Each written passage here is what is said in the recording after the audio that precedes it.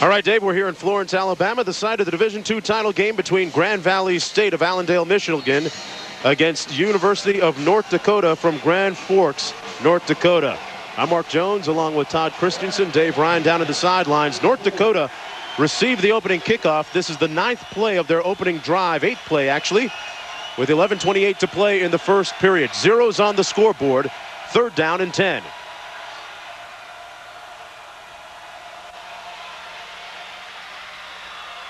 Into the end zone and incomplete. Intended for Schleusner. And in comes the field goal unit for the University of North Dakota. The Fighting Sioux come into the game with a record of 13-1 overall. That's their head coach, Dale Lennon, in his 3rd year. 2 years ago went 9-2. Last year 8-3, 10-1 in the regular season this year. Overall, he is 30-6. Now Cameron Paterka comes on 23 for 35 this year. That's an awful lot of field goal attempts, particularly impressive beyond 50 yards. But in between, not quite as accurate. 7 for 16 between 20 and 40, Mark. Todd, this one coming from 36 yards out. And he knocks it through. They failed to get the touchdown down near the red zone, but a pretty impressive opening drive nonetheless by Coach Lennon's team on the opening drive of the ball game. Well, one of the things that they did effectively is they got the ball on the ground and they were moving it. A couple of throws over the middle. Nice play by their Graff getting to the outside and getting the extra yardage.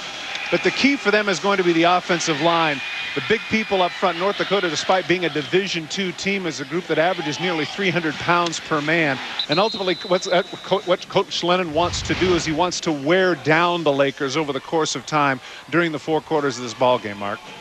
This is the first ever meeting in the championship game between these two teams. Grand Valley State, incredibly coming into this game with a 13-0 record, Todd. They've won 19 consecutive games dating back to last season. These two teams 4 weeks ago began their playoff and championship drives respectively, doing it via different methods. Yeah, it's going to be interesting. I'm anxious to see Grand Valley's offense. In their regular season, Mark, they average 600 yards a game. It's unbelievable, and 58 points. On the other side, of course, North Dakota is famous for their defense. They finally put behind them the specter of North Dakota State, 5 times national champions at Division II, and they have really put together defense, as you can see right there. So you've got a case here in this game of the irresistible force and the immovable object. Classic matchup between the two teams. Of course, Grand Valley State, #1 in total offense in NCAA Division II, and they will start off their opening drive of the ball game on their own 20-yard line. Now, a late change in the starting lineup. Todd Wojciechowski will be their starting quarterback. He's a redshirt freshman, improved during the course of the week in practice. Of course, they're not playing with one of the key cogs in their offense. We'll get to that a little bit later, but he's completing 62% of his throws. And of course, in their backs and receivers, Reggie Spearman has been a key for them. Back-to-back 100-yard games, because Grand Valley State, with the injury to Ains, has been forced to rely more on the ground game. Reggie Spearman is the lone back on 1st and 10. Wojciechowski completes his first pass of the game. Riondo making the tackle on the play. Here's a look at the offensive line up front. Now, they've turned out 2 NFL prospects and players in the last 5 years. Not bad. And, of course, both tackles, I think, have that ability. And, of course, up front for North Dakota, look for Casey Blue in the middle to have a game. He has to play well for them. He cannot allow Spearman 100 yards in this one. Coach Lennon's defense will have to deal with a very up-tempo, prolific, no-huddle offense. They like to speed things up, sometimes a little bit too fast. Flags down in the field. Mike Wilford, you had just mentioned, offensive tackle. One of those pro prospects is the guy who moved. Puddlenicki, O'Neill, Irvin, and Schmidt, the linebackers for North Dakota. And in the secondary, take a look at the 2 corners who have combined. Dustin Thornburg has 9 interceptions on the season. The secondary as a whole, 26 interceptions. Very impressive. Yeah, on the other side, Riondo with 7 picks to his credit. Coach Lennon in his 3rd year as head coach.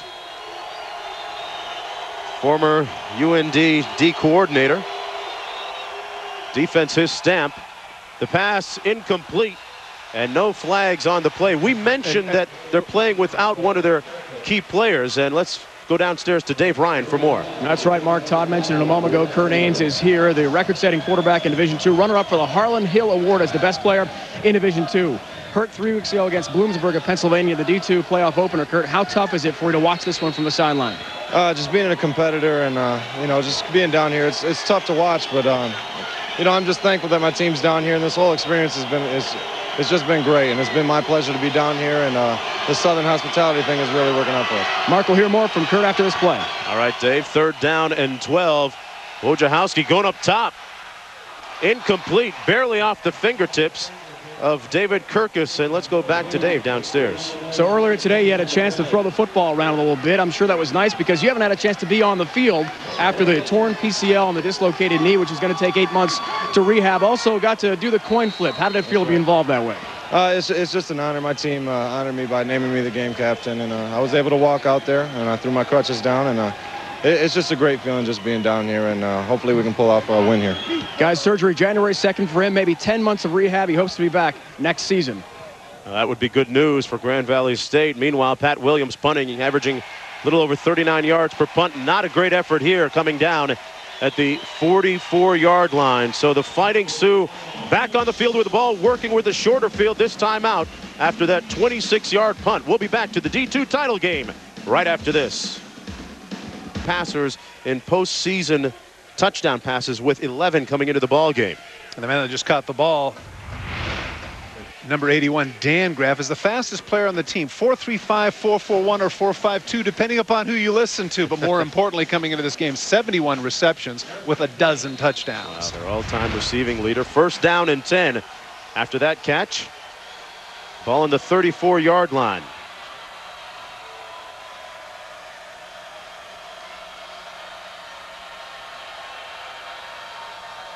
Using a lot of the play clock that time. Perkarevich running it into the boundary. Pushed out of bounds at the 32-yard line that time by Terry Foster. Let's take a look at the offensive line. Size and athleticism paramount out front for them. 6'7", 315-pound Matt Knutson is a guy to look at left tackle for North Dakota. He is their road grader and somebody that they genuinely believe can play at the next level on Sunday. These 4 guys are going to be really physically challenged today. Fatigue might become a factor, Todd. Well, Shad Risk doesn't seem to bother him too much, at least over the course of the season. 20 tackles for loss and 11 sacks. Klosterman so far 3 of 6 passing for 47 yards. 2nd down and 9.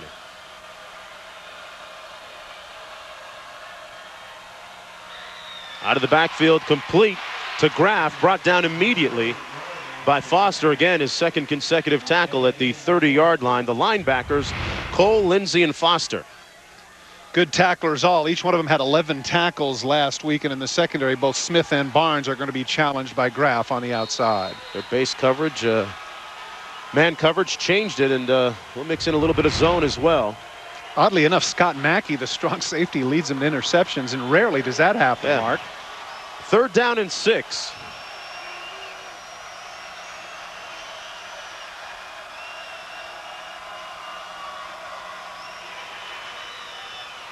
Incomplete. Perkarevich had a handle and then lost it. And it'll be 4th down. They're just on the fringe of field goal territory. Well, remember, this is Peterka now. Here's a situation where it's a little bit disjointed. He needed to get him the ball a little bit quicker. And yes, Perkarevich could have had it. But as a result, they've got the great leg. I think this is a big advantage for North Dakota, and that's in their field goal kicker. Peterka has kicked one this year, Mark, 59 yards, whereas the longest for Grand Valley State has been only 31. Wow, and that 59-yarder, Todd, was outdoors on a wet, slick field. This one coming from inside 50 yards, 47. And unlike the first attempt, this one a little bit wide. So Grand Valley State University will have the ball when we come back. Wojciechowski with a chance to do his thing. We'll be right back. The NCAA Division II Football Championship is brought to you by Pentax Corporation. Reliable gear for your adventures. Welcome back to Brawley Stadium here in Florence, Alabama. I'm Mark Jones along with Todd Christensen and Dave Ryan. North Dakota with a 3-0 lead in the Division II championship game. 1st and 10 for Grand Valley. And that's Lesniak. Let's go back to Brian Kinney in the studio. Mark, the 1AA quarterfinals underway. Number 1 Montana taking on Sam Houston State. Here's Yo Humphrey for Montana in easily, and it's 7-0 Montana. Later, though, Sam Houston State coming back. Josh McCowan will keep it. It's all tied up 7-7. The winner here will take on the Maine Northern Iowa winner. Mark? Yo Humphrey, my new favorite name in college football, Todd. Second down.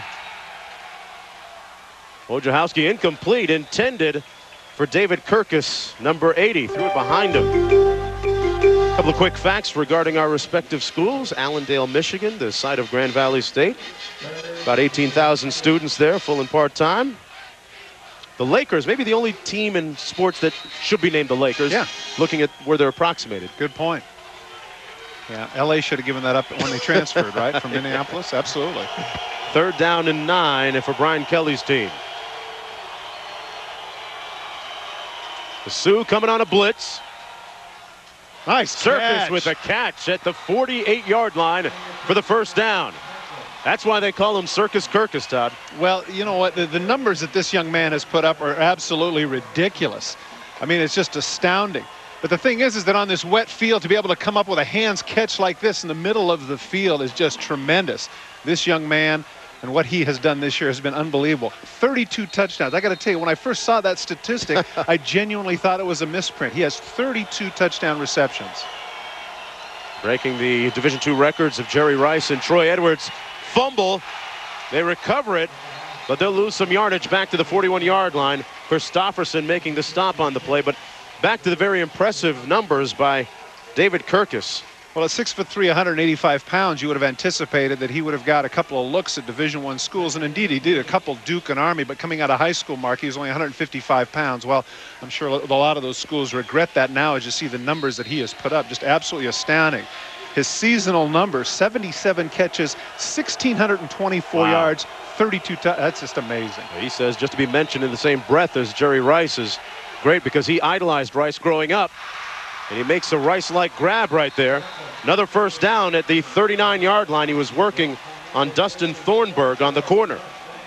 Let's go downstairs to Dave Ryan. Yeah, guys, you notice he's wearing the number 80, as in Jerry Rice. He idolized Jerry, Mark, as you said, not only for his heroics on the field, but great hands, fluid routes, and his Hall of Fame type stats. But also because Jerry Rice came from a Division II school, Mississippi Valley State, where a player like Kirkus said really shows hard work and talent can overcome just about anything, even playing at a small Division II program and being 150 pounds out of high school. Yeah, sure.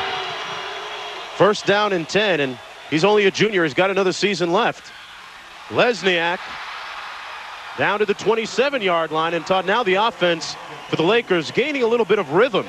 And it's a great move by Lesniak. He just completely fools Josh Christofferson. Eric Schmidt comes on the blitz and whacks Wojciechowski. But Lesniak looks like he's going to come back to the middle of the bubble. Instead, steps back to the outside, goes away from his friends, and gets the extra yardage. So many times you watch this play. Watch as he comes to the right. You think he's going to come back to the middle. Now watch as he makes the move. Look out. Just drops the feet of Christofferson, gets to the outside, and Lesniak at 5'8", 185. He can scoot a little bit. Yeah, he's the big playmaker. More of the speed back. Here he is again. Lesniak brought down behind the line of scrimmage at the 28-yard line by Travis O'Neal. Lesniak didn't get a lot of carries in the last 2 playoff games because they played on a wet and muddy track, and he's a guy that depends a lot, Todd, on cuts and changing directions. He does, and Spearman's a little more powerful. You mentioned O'Neal on the tackle. Mark, he was one of the guys that got fooled the last play, and so he wanted his comeuppance to get in there and get Lesniak, and he did indeed, drop him for a loss of 1. On this drive, quarterback Wojciechowski is 3 of 4 passing for 48 yards. Second down and 11. Grand Valley State trailing 3-0. Pass complete to Hibber, and Hibber weaving his way down to the 23-yard line before he's finally pushed out of bounds. Great blocking downfield by the wide receivers. It appeared that North Dakota had that play stuffed. And one of the things that has to happen here, Mark, I think just early on as I watch, unless the play is designated for somebody else, the quarterback only has eyes for number 80. I mean, they're looking at Kirkus all the time. And so North Dakota would be well served to double team him. And now, as you say, Wojciechowski, Brady into the ball game. 3rd down and 5. More of a running quarterback, and that's what he does. Getting the first down and then some. Brady down to the 5. 1st down and goal for Grand Valley State. Finally brought down by O'Neal. Well, last week he rushed for over 100 yards, and really it would seem that it's a little bit predictable when he comes into the game. You know that he's going to run the ball, but he's so effective at it. There's nothing North Dakota can do. Gets all the way down to the 5-yard line on the quarterback draw. Yeah, he's only thrown the ball 14 times. Actually started a lot of games this season at receiver. Meanwhile, 1st down and goal. Wojciechowski back in the ball game. Nose of the ball at the 5-yard line.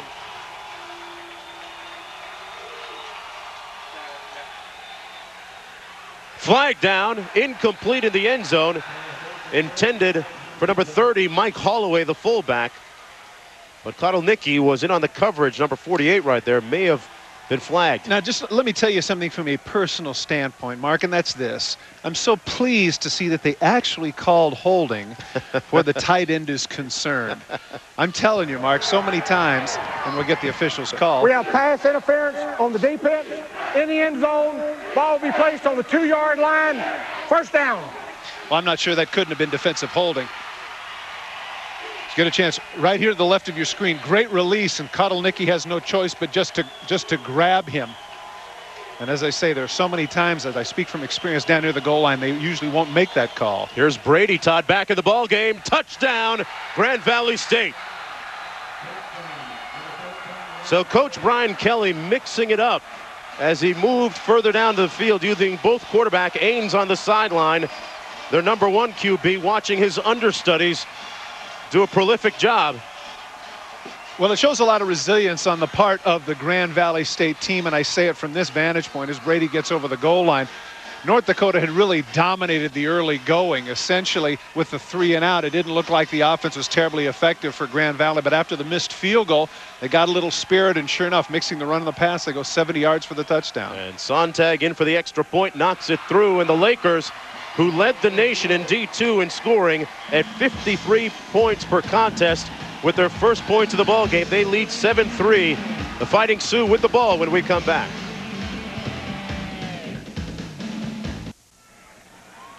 Well, I don't know if 2 heads are better than 1, Todd, but sometimes those two can be almost as good as 1. Kurt Ains.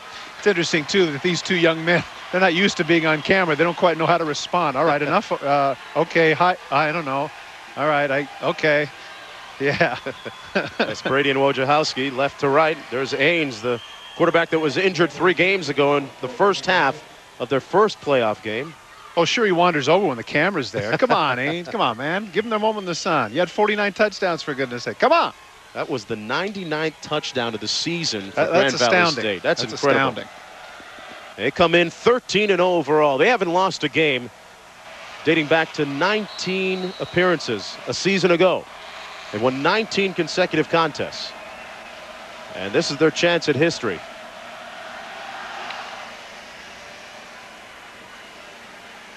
Graff at the 3. Brought down at the 23-yard line by Josh Koppel. They're saying there's a late flag on the field now. Well, there was a late hit. You know, when you only get the opportunity so often, you're going to sprint in there and make a hit at the very end. And Ken Kavanaugh said, you know what, that's enough. That's very late. We're going to tack on 15 yards.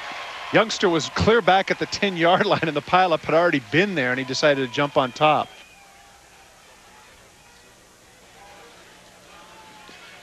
Take a look at the end of the play now. Graff comes running up the middle. It's good coverage on the part of Grand Valley State.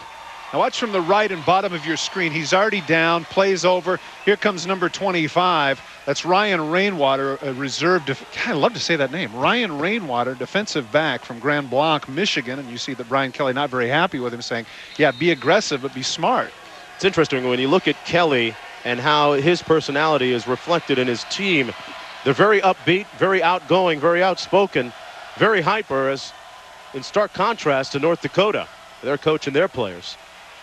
This is the fullback, Blaze Larson. After a gain of about 3, let's go back to the studio with Brian Kenny.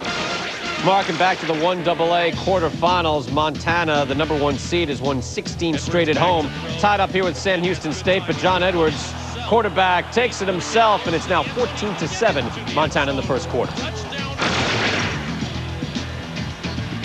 Second down and 6. Brian back here. Ball at the 41-yard line.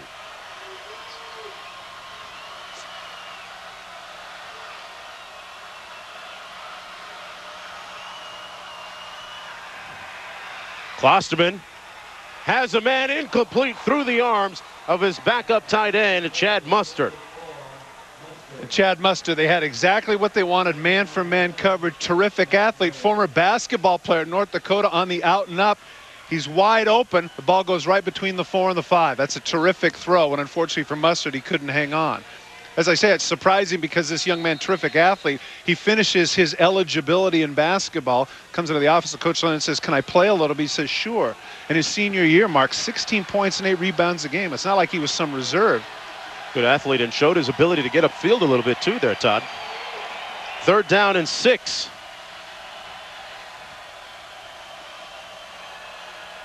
Smith in motion. Lakers came with a blitz, applying some pressure. It was Clarence Lindsey almost getting to the quarterback, Klosterman, and it's fourth down. On comes the punt team.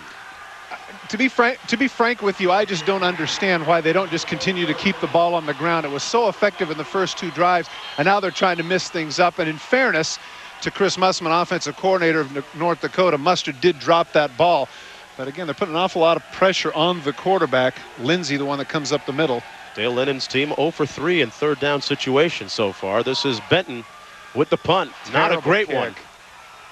He shanks it, and it's out of bounds at the 39-yard line, and another flag down on the field after that 20-yard punt.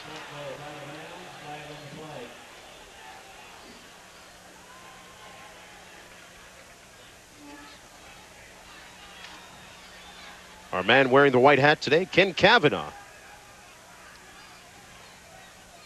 See, they're debating this one. I think what they saw is they saw Kirkus come sprinting up and bump the guy even though the ball was going out of bounds. This one going to go against the receiving team, the Lakers. And that's particularly strange when the ball hits the ground so early. You would think that everybody would stop blocking, but as it is, here are the North Dakota Quick Facts. Yeah, 16 degrees we mentioned, right? Back in Grand Forks. The Fighting Sioux playing in the North Central Conference. Let's go downstairs to Dave. All right, Mark, we're playing on PAT, Prescription Athletic Turf, here at Brawley Stadium in Florence. That's a grass surface with a sand base below it. It's supposed to withstand 6 inches of rain. We're not getting that much today. It is wet. It is slick. Now, North Dakota has not played a grass game since October 27th. You might think that'd be a problem, but talk with Dan Graff, the receiver, prior to the game. He said, no worries. We worked inside at our Lara Center and Dave, all week long. But they're not worried about the cuts they're going to make. They felt in pregame, 2 days of practice here in Florence, it wouldn't be a problem for them.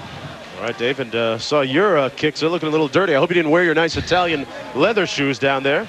Dustin Thornburg stride for stride with Kirkus. Of course, in fairness, if the ball had been aired out a little bit more, you can see the frustration on his face. Hey, I had a shot at that, but Thornburg turns around and makes the play. Nasty track down there. And Dave Ryan, yes, Dave, I like the footing you've gone with today. It works. In the air again and picked off this time. O'Neal with the interception.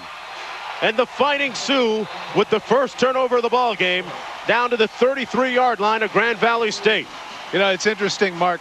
There was an interesting head fake by the quarterback. Wojciechowski thought that if he looked to his left, that somebody would be fooled him in throwing down the middle. Take a look. Watch the quarterback. Now watch. He's going to quickly look to his left. Now he comes back. O'Neal is not fooled. Running with him man for man. Does a great job of cutting in front of the receiver.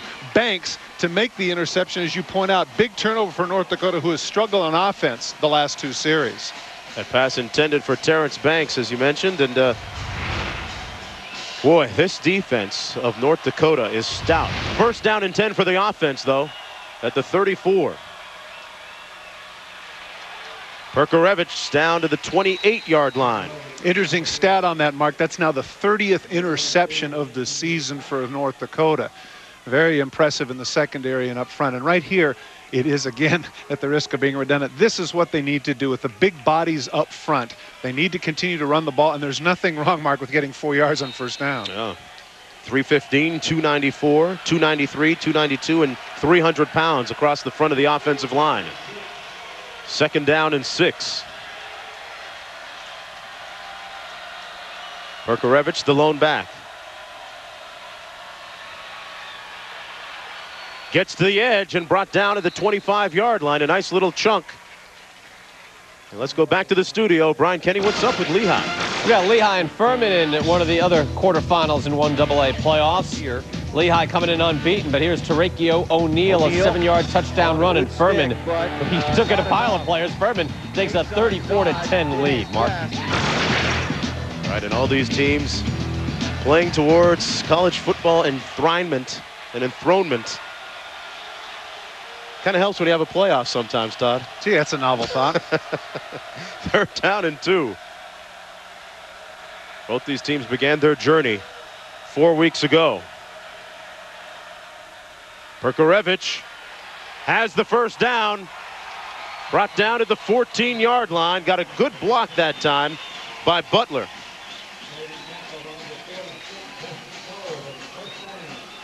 Wasn't that easy last week for North Dakota. Had a tough game against UC Davis, 14-2. Meanwhile, Grand Valley State had a couple of late big defensive plays to move along 34-16. Seems odd to say that, though, but in the case of Grand Valley State, that 34 points mark was the 2nd lowest total they had all year. Just couldn't put it together, huh? Perkarevich now is getting it going, rushing 6 carries for 34 yards. Blaze Larson, the lone back here on 1st down and 10. So with 2 tight ends and 2 wideouts, it's Larson right between the tackles, down to the 9-yard line, pounding away with that 248 pounds. He reminds me a little bit, those of you that are hardcore football fans will remember a running back for the Chicago Bears named Robin Earl. He was 6'5", 250 pounds, and he didn't quite have the hands to be a tight end. And of course, I find it interesting at 6'5" and 245. How can you call a fullback? How can his first name be Blaze? Come on. What's wrong with that? That's a misnomer. Yeah. It is indeed. But they've been very excited of what he has done over the last couple of games, averaging over 6 yards a carry. 2nd down and 6. Graf split wide to the bottom of your screen. Lakers come with a blitz. They throw the fade. Incomplete. Intended for Graf. And that was an audible. Klosterman had what he wanted. He had Graf to the outside, and he had him for the touchdown, but he just overthrew it. The problem, of course, with that audible then, Mark, is one of the hardest places in the red zone, of course, is now you come up 3rd and 5, 3rd and 6, whereas if you'd have handed off, get, say, a 3-yard gain, 3rd and 2 is a lot more makeable. Right. He has missed the last 4 passing attempts, Klosterman has. He's 4 of 11 today for 50 yards. 3rd down and 6. As the rain begins to come down in earnest. Larson bottled up and then escapes. Gets the 1st down, but there's a flag down back at the 11-yard line, so hold up. That's the operative word. Hold up is right. One of the offensive linemen held up somebody, and that's going to move back 10 yards. Interesting to see Blaze Larson cut to the outside. He's pretty much somebody who should be inside the tackles.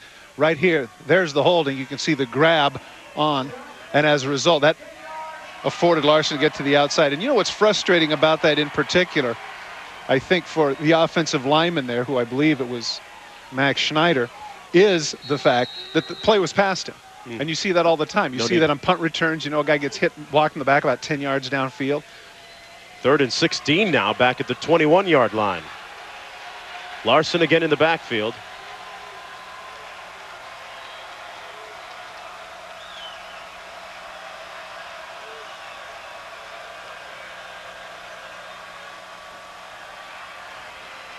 Klosterman, incomplete, intended for Graf, and it'll be 4th down. And in comes the field goal unit for North Dakota. What has happened as a result of Mustard dropping that ball, he doesn't necessarily trust his tight ends as he did before. Watch the middle of the field right here on the outside, rather. Watch the outside, both Mustard and Kivik. You're going to see, look at that, wide open. Wow. Wide open in the middle of the field. He could have had him, but again, he only had eyes for Graf in that instance. Paterka in for another field goal attempt. He is 1 of 2 today. This one coming from 38 yards out. I think somebody got a piece of that, Mark. May have. That was weird. Comes up short on such a short attempt for him anyway from 38. I've never seen a ball get hit. Might have hit it a little fat like a golf club. No, it looked that way. It looked like it. Let's see now. Now watch the trajectory of the ball and see if anybody gets a piece of this. It looked like, no, he did. He just shanked it. That looks so bizarre the way that came off his foot, and hence the reason why, as we pointed out, the kid does have a great leg, but he just hasn't been altogether accurate inside the 40. 1 of 3 today. First down and 10 now for the Lakers. Wojciechowski in at quarterback, hands it off. And Spearman is tackled at the 24-yard line. Holy cow. Did they miss that? Spearman had his face mask tugged, and he's looking around for the amber linen, but it didn't come about.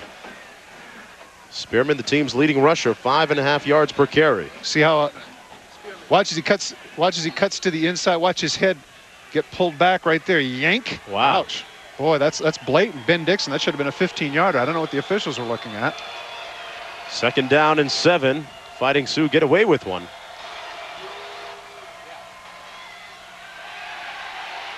Wojciechowski to pass. Incomplete and a flag down near midfield. Well, they got holding on the other end, and that definitely is not interference, and that's unfortunate. Kirkus is applauding his case, but the referee has holding, so they'll nullify each other, and they'll do it all over again. And you can see the rain really beginning to come down now.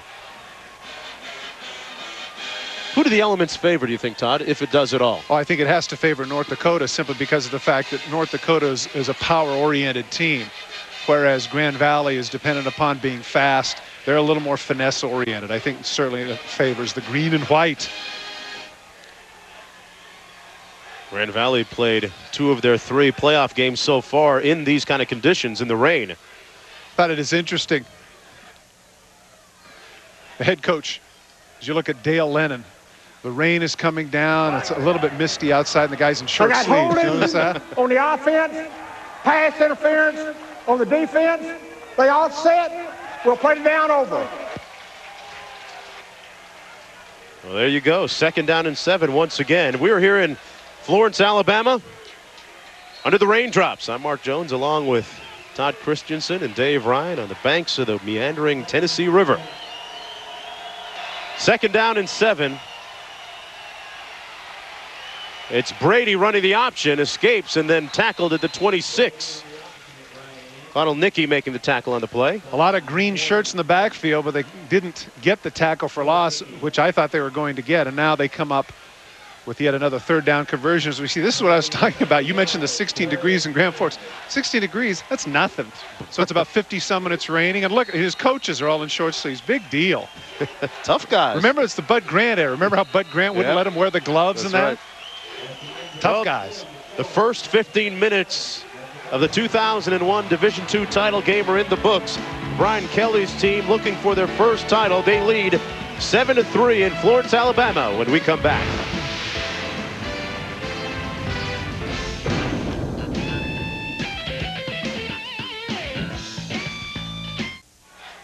I was afforded the opportunity yesterday to tour the lovely home, the birthplace of Helen Keller in Tuscumbia, Alabama.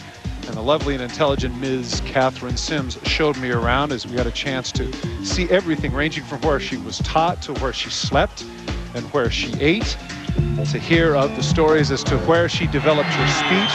What a great opportunity. And you know what, Mark? That's one of the blessings of traveling to college, for they'll be afforded opportunities like that to tour and to learn more about our nation and those wonderful individuals. And so right, Todd Keller, one of the first portraits in American courage.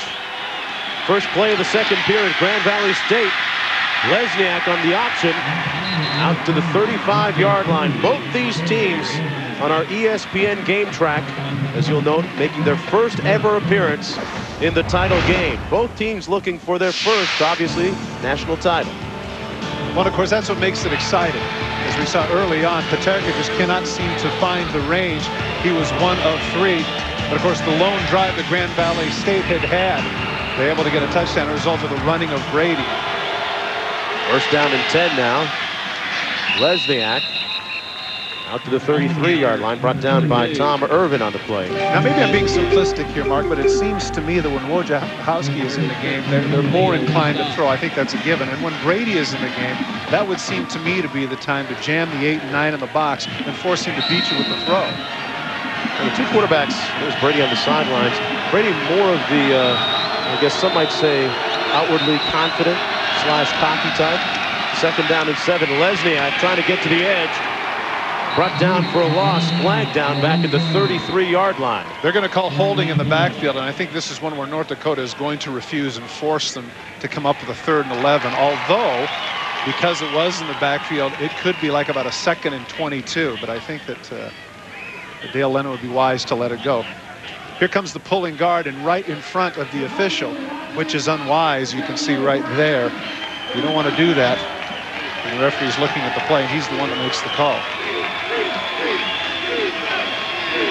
Scott Martin is the guilty culprit. 3rd down and 10. Let's go down to Dave. Mark, the 2-quarterback system very successful for Grand Valley State so far in this game. Ryan Brady was an option quarterback in high school, led his Chesaning High team in Michigan to a state title in 1998. Guys, he told me last night he played in front of 33,000. Pontiac Silverdome, NFL Stadium. This does not intimidate him at all. As I mentioned, Dave, yeah, he is more the outwardly confident one. Unintimidated, Wojciechowski puts it on the ground and pounces on the loose ball back to the 26. Scrambling around in the backfield. Finally, Eric Halverson is the one that catches up with him and strips him of the ball. Good coverage in the secondary by North Dakota, which was a concern for defensive coordinator Kyle Schweigert coming in the game. Now watch as he cuts back against the grain. You can see there's Halverson, strips him of the ball, and it bounces back. And Wojciechowski does the right thing, just fall on it. Don't try and pick up and make a play. 4th down and 19. Williams looking for a better effort on this one than the first one. He got it. He responds in kind, a high spiral. Fair catch called back at the 32-yard line. A 42-yard punt. Graff calling for the fair catch. I'm Mark Jones along with Todd Christensen and Dave Ryan here for the Division II title game between the University of North Dakota and Grand Valley State University. It's 7-3 under the rain, and the lone touchdown of the game scored by quarterback Ryan Brady. And Grand Valley State was on its heels early defensively when North Dakota was running the ball with a lot of success. Yeah, that's exactly right. And to be candid with you, Mark, here in the 2nd quarter, I know it's early, but I'm surprised it's only 7-3. I really thought there were going to be a lot more points in this game. Perkarevich on the pitch. Brought down at the 38-yard line. Got about 5 on the play. Clarence Lindsay making the tackle on the play. You mentioned the fact that not only is the offensive line big but athletic, they go with their version of the counter tray coming around. And 8 of 10 of the first down plays have been runs. And on those plays, each time it's been 4 yards or more. And if the rain continues to fall, that would seem to be the modus operandi. Got to have a good mutter in the back of the Fighting Sioux, yeah. 2nd down and 4. Perkarevich with 7 rushing touchdowns on the season. Here he is again, right between the tackles. Anticipated being hit and fell down at the 44-yard line, close to the 1st down. Very good point, Mark. That's very astute. He was anticipating getting hit, because if he just runs straight up and down as he is in his stance, he might go the distance. Take a look right there. He thinks he's going to get hurt. Oh, man, just got tripped up. Otherwise, 37 might have gone all the way. You might be asking the question if you're at home, how come he hasn't been in every series? Because he has such a great average per run. The reason is that earlier in the season, he had a high ankle sprain, and he is not 100%. And so that's the reason why they intersperse his playing time with Blaze Larson. 1st down and 10.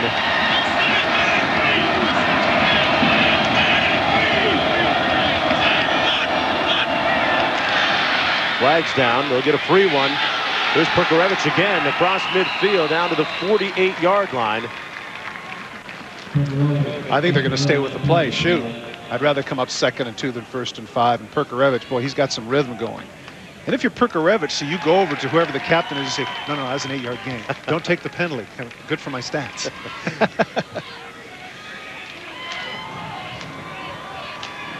We have offsides on the defense That penalty is declined. We'll play second down. Let's go to Brian Kenny in the studio. Mark, back to the 1AA quarterfinals. Number 1 Montana against Sam Houston State. Watch carefully. John Edwards here, the quarterback. Going to get this out to T.J. Okers.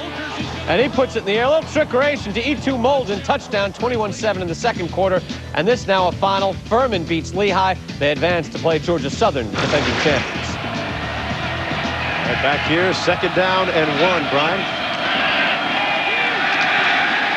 Nice play fake. He sold it. Grabbed. Broken up. That's a great feeling. That is just a great feeling for Darren Smith for a couple of reasons. First of all, he wasn't supposed to start. He wasn't even supposed to start in that game, but Darren Smith is the young man who took the place of Jerome Knox, stride for stride with the top receiver, down the middle of the field with no safety help. Great job. Smith getting the late start today in place of Jerome Knox.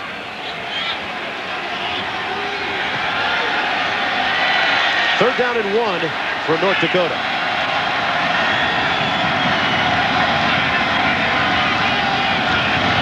Larson in motion. Flag down, and Perkarevich down with the first down at the 46, but will it stand? Well, it appeared, I think that North Dakota was steady, so my guess is it'll be offsides again, and either way, they're going to get the first down. Folks, don't forget Saturday on ESPN2, BYU, the Cougars, will look to keep its undefeated season, Easy Todd, intact in Hawaii and raise its record to 13 and unblemished, 13-0. Rainbow receiver Ashley Leslie, Coach June Jones, who has recovered from a near-fatal car crash. What a great story that's been. And the offense of BYU led by Brandon Doman. Trying to recover from the loss of Luke Staley, Todd, who is done for the season. Unfortunately, the Doak Walker with it, too. Well, it's going to be interesting because my understanding is that Reno Mahe, their great receiver, might have to play some tailback. And so that means that Doman is going to have to show his wares. He's going to have to throw more than usual. And what a story it would be should BYU win and go to the Liberty Bowl undefeated. Val Hale fielding calls from attorneys across the nation. Perkarevich right between the tackles again. Nice chunk of 4 yards. Seemed like the same situation, the same play. They just go right up the middle, and again, only an ankle tackle saves him from going the distance. Watch at the point of attack right here. Pushing people down, cuts back against the grain, just barely getting a piece of it. I'll tell you what, that offensive line for North Dakota is really asserting itself early on. Grand Valley State talked about the need to play good run defense today, so far surrendering 73 yards. The defense was 7th best against the rush in the nation this year. They come with a blitz, and incomplete. Tried to run the screen for Schlussner. And of course, the screen would have been perfect for the blitz, but Klasserman just couldn't deliver. Good pressure on the part of Grand Valley State. And once again, a third down situation. Up to this point, they're only 1 of 5 on third down conversions. Brian Kelly's team coming in undefeated on the year, 13-0. They've won 19 consecutive games dating back to last season. I'm not sure in this situation, Mark, third down and 5, you don't just run the ball. Because I'm thinking in the back of my head, this could be 4-down territory as well as we've been running. A little motion up front and contact as Knutson got nailed.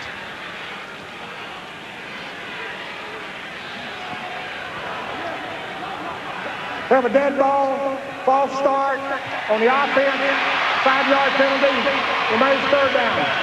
Let's go downstairs to Dave.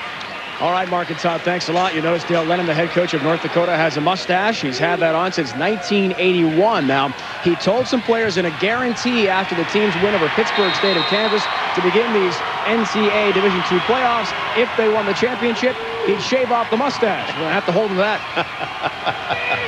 Hey, I'd be checking for the razor and a little shaving cream right now if I were his players.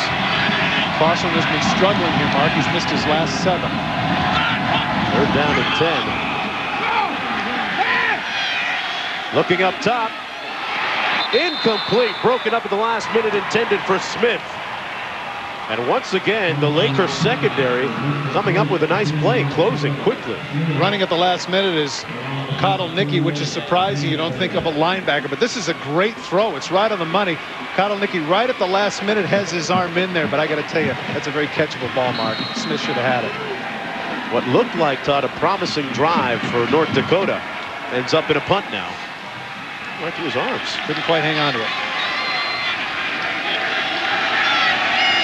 Bentno looking for a better effort than his first one.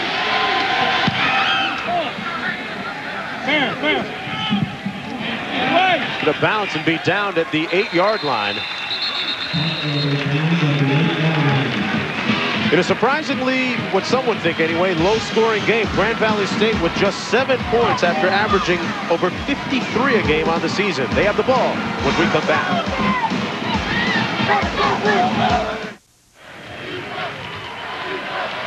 The story of the season for Grand Valley State University, in a word, offense. Those are some very impressive numbers offensively. #1 in the nation in total offense and points per game, Todd. It is impressive, and these are the regular season statistics. This does not include the playoffs, but again, that just goes to show how strong North Dakota's defense has been. As you can see the numbers put up there, particularly that rushing one. That is a key defensive stat in any division. Speaking of rushing, Brady, the quarterback, running the ball out to the 13-yard line, getting about 4. Let's go to Brian Kenny in the studio.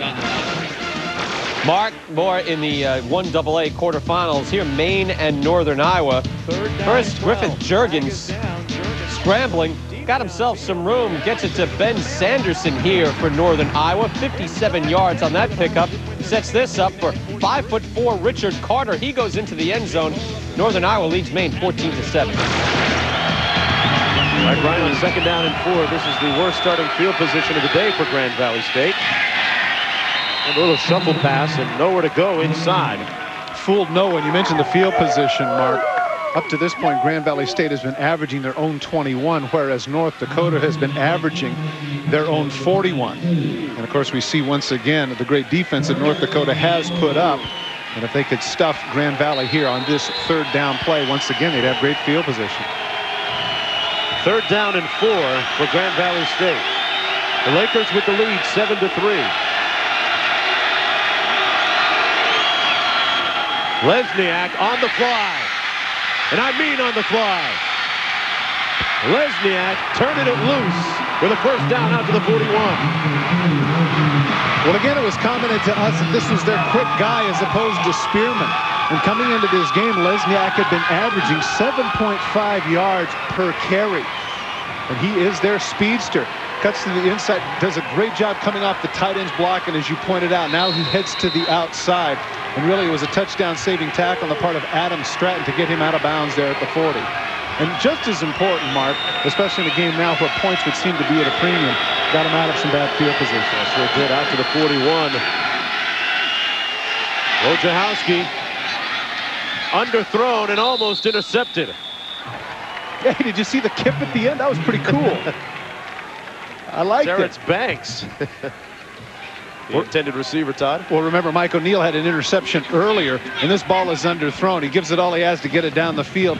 Take a look. O'Neill goes up. Banks does a nice job really playing defender at this point and making sure the kick almost at the end. Now, check this out. Bam! I like it. You know what? Now spin on your head. Yeah, exactly. All right.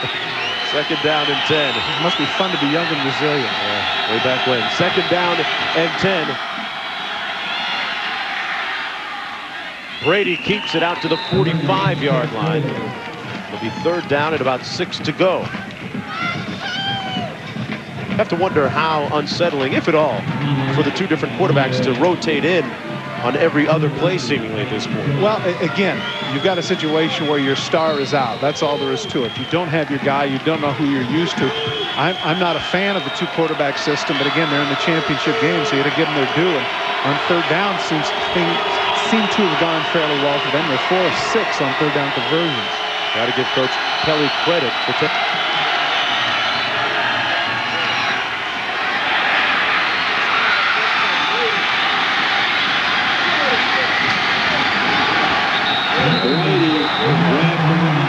Brady, Here's a situation to where Eric Schmidt, their star player, misses the opportunity for a sack in the backfield.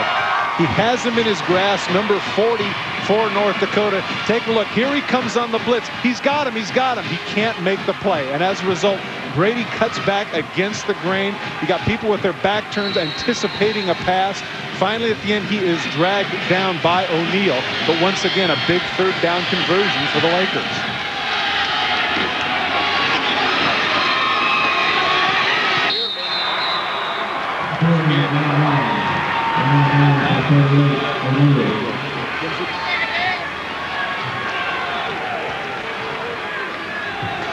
Spearman obviously has to have some fresh legs because Lesniak has been the guy over the last quarter and a half. And as we pointed out, Spearman over the last 2 games averaged over 100 yards per game in the last 2 playoff contests.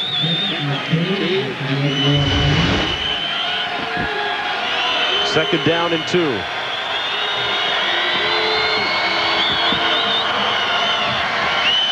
Stanford reverse. Banks. Still on his feet. Oh my gosh. What a tremendously athletic play, and he got the first down. Absorbed the hit, Todd. I'm sitting here waiting to tell you what a great open field tackle that was by Riendo, and it said the guy's still on his feet. I thought he'd taken his legs out, and it sounded, you know, by the crowd's reaction, you thought the same thing. Stanford reverse, where the receiver comes around, cuts in front of the back. He has to take a little bit of a detour. Now watch Riendo. Bam, nice hit. He's down. He isn't? Remember that play a couple of years ago with Randall Cunningham? Exactly. Remember that? Was that what you were thinking about? Yep. Same thing. When Banks came in and Carl Banks knocked him seemingly on his butt, and he got up and threw the ball to Jackie, just one point in his last name. We'll get it. Great tight end for Tampa Bay. Wojciechowski in the ball game. But Grand Valley State uses its first time out in the shadows of the goal line of North Dakota. Brian Kelly, the coach, looking to press the right button. They lead 7-3 when we come back. The Lakers over the Fighting Sioux 7-3 with 6:47 to play in the first half. I'm Mark Jones along with Todd Christensen and Dave Ryan. And so far, well, the trend of being broken in a big way right now, Todd. Yeah, that goes without saying. As far as scoring goes. If you would have told me this is going to be a defensive struggle, I'd have told you you're nuts. First and 10, Wojciechowski in the quarterback. Looks one way and picked off. And this could be trouble for Grand Valley State. Mike O'Neal, the free safety, making the interception. His second of the game. There has to be a miscommunication here because he threw the ball right to it. I think that what he was anticipating was either a slant or a hitch. I mean, this is just right to O'Neal. It's a quick throw, 3-step. Now he's waiting, and there's O'Neal in front of you right there. Is he going to sit down on the ball? He doesn't. I mean, O'Neal's just waiting on it. And frankly, I'm surprised he didn't go the distance. Watch the left of your screen. There's nothing but green shirts here. Nothing but green shirts. First down and 10, coming back the other way near midfield at the 49 for the University of North Dakota. Perkarevich stopped up after a gain of about 1. And that's one of the few times today that we have seen Perkarevich get stuffed, as we see in the sidelines. They're very unhappy. Brian Kelly said that Wojo had a very good week of practice, Todd. Picked up a lot of the intricacies and other things of the offense, and you see him being comforted right there, and said that, you know, I might get to a point where I feel comfortable with starting him, and he eventually did. Well, but once again, you know, he is a redshirt freshman, and he hasn't played at all this year except in a mop-up role, so it's a tough pill to swallow. Osterman keeps it himself, and he is rocked at the 44-yard line. That's an interesting call. In what sense? Well, from this vantage point, and that is they're getting a little bit predictable in being in between the tackles and some of their plays. This time they decide, you know what, we're just going to go student body left, get my runners out in front of me and see what we can get. Remember, Klosterman got dinged last week against UC Davis, and dinged so much that he just couldn't throw in the fourth quarter. So really, they're taking a chance here with him. Actually came to the sidelines in that contest and told the coaches that, hey, I'm not comfortable putting it in the air. We better keep it on the ground. They are 1 of 6 in third down situations. 3rd and 3. Perkarevich got the first down to the 39-yard line. And folks, don't forget tonight, The 2001 Heisman Trophy winner will be announced on ESPN, presented by Wednesdays at 7 Eastern, 4 Pacific. Dorsey, Harrington, Crouch, Grossman. Who do you like, Tuck? Randall L. He's my man, too. Frankly, that's my pick. But out of the 4 people that are there, my guess, I'd say Crouch. If you don't have a great individual year, I think it should be a career thing, and I think his career has been unbelievable. 35-6 as a starter speaks volumes. It does, and big inspiration for his whole team. A flag on the play, and it came late after the whistle. You know, it just goes to show how powerful that offensive line is. When was the last time you saw a quarterback sneak go for 4.5 yards? Clarence Lindsey was the player that came in a little bit late for Grand Valley State. I've always been interested in that when the official makes that call. He does the personal foul and he comes over, do you want to accept it or not? Is that a no-brainer? He just went to the captain. Hit after the whistle, 15-yard penalty, first down. I guess my point is, when have you ever seen, we're not interested, we refuse it. It's okay. I like them putting that knot on my head. Yeah, forgive and forget. I'll turn the other cheek. First down and 10. Nose of the ball at the 20-yard line. This drive set up by an interception by O'Neal. He's combining for 8 penalties today. Here's the same play coming the other way. Klosterman, pretty good runner down to the 12-yard line. But I'm telling you, this offensive line is getting out front and hitting some people. Guards are pulling and the tackles are hooking people. They're just doing a very good job. Take a look at the pull here. You get a chance to see coming out front. Right tackle, that's number 78. That's Mike Bryant out front. Does a nice job of blocking.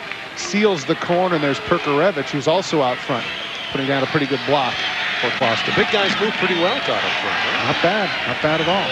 Not bad at all. Second down and 1 for the Fighting Sioux.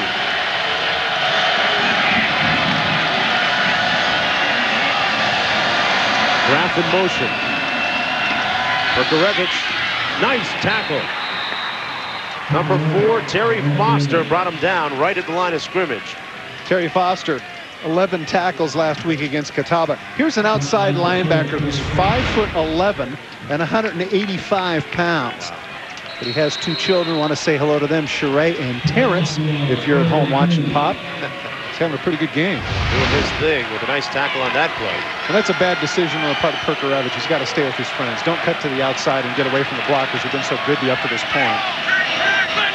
Third down and 2. That's got to be motion. And boy, is that costly for North Dakota. Their offensive line going so well, and both the tailback and the wide receiver are leaning forward, and Dale Lennon knows it.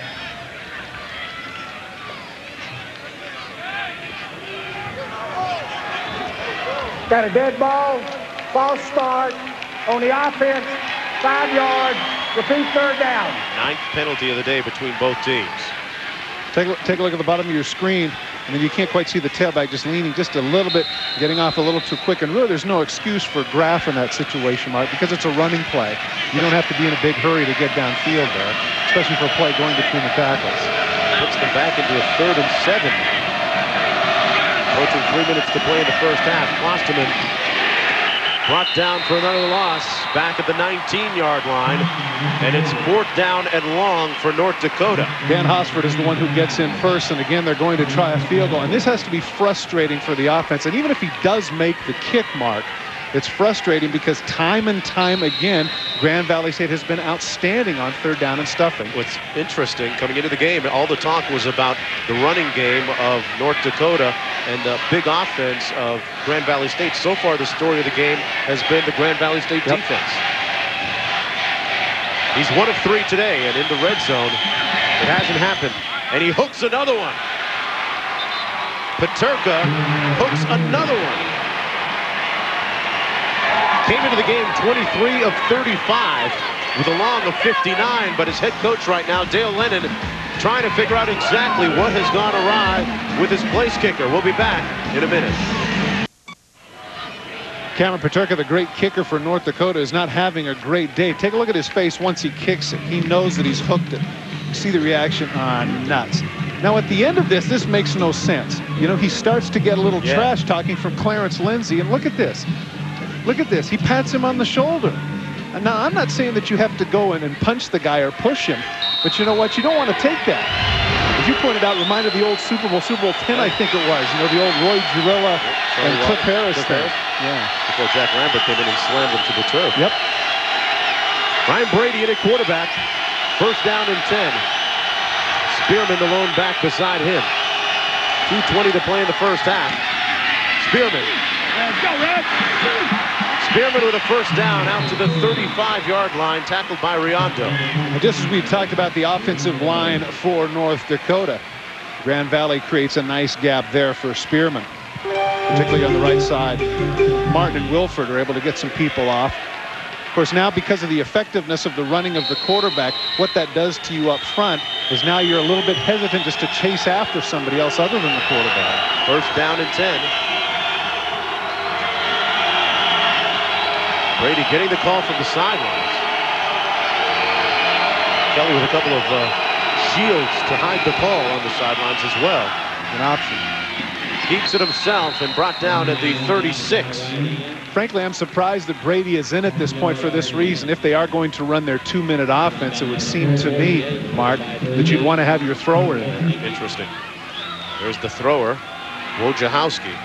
Brady, meanwhile, a guy who is directing the offense now in the first quarter. Well, they actually got a break there, Mark, because they changed footballs and the clock stopped at 1:52, and clearly the clock should have been running. And I think this is the discussion that they're going to have right now, is the clock should have been running at that point in time, and it was not. A big advantage for the Lakers if indeed they let it stand. And Todd, always an issue when it comes to no-huddle teams. You see them, they want to get the ball in play quickly, get the official. The clock to 1:34. Yeah. They want the official to place it on the ground within what, 18 seconds or so, and get going, rev it up.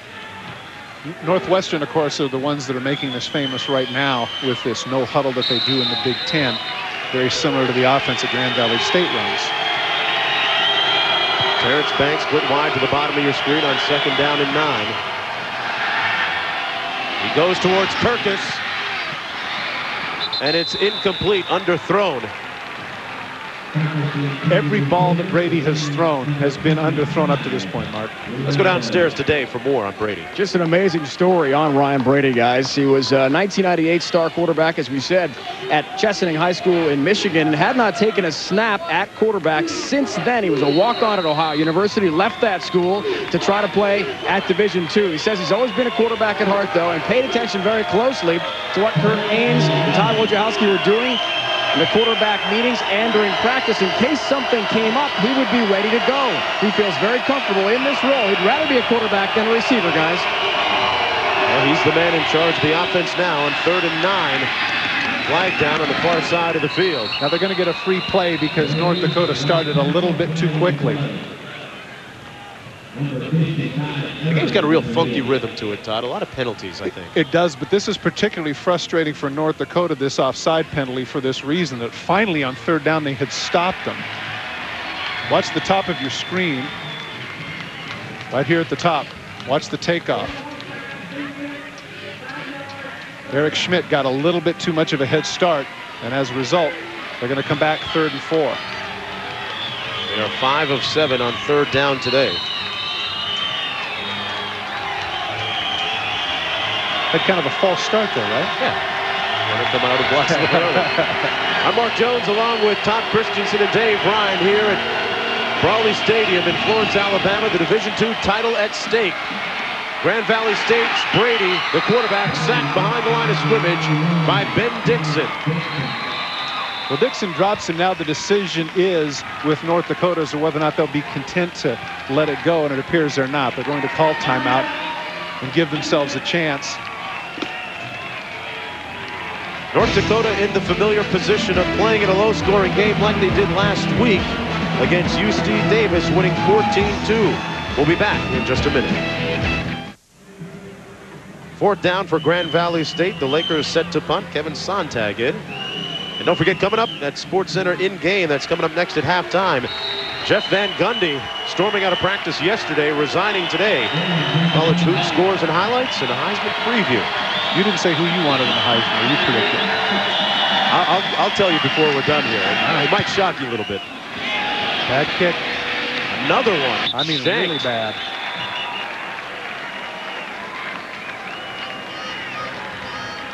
This is not what the doctor ordered for this reason, not just because it was a bad kick and it sets him up at the 43-yard. Again, the snap was a little bit low, but punters are used to that. Look at the ball. The ball actually floated on him. He ended up kicking it kind of banana style. But not only that, because the shank punt goes out of bounds. Look at that. Only 6 seconds came off the clock. Plenty of time to get into field goal range, especially this guy's field goal range. Yeah, just a 19-yard effort. First down and 10. A 4-receiver formation for the first time today. Graf in motion. Klosterman sacked back at the 34-yard line by Shad Risk. Shad Risk is their guy. That's the guy that comes in and makes plays coming into the game. A dozen sacks, 20 tackles for loss. 6'1", 255-pounder with the great lateral movement. I shared an elevator with him, by the way. He's not that He used most of it, huh? Second down and 19.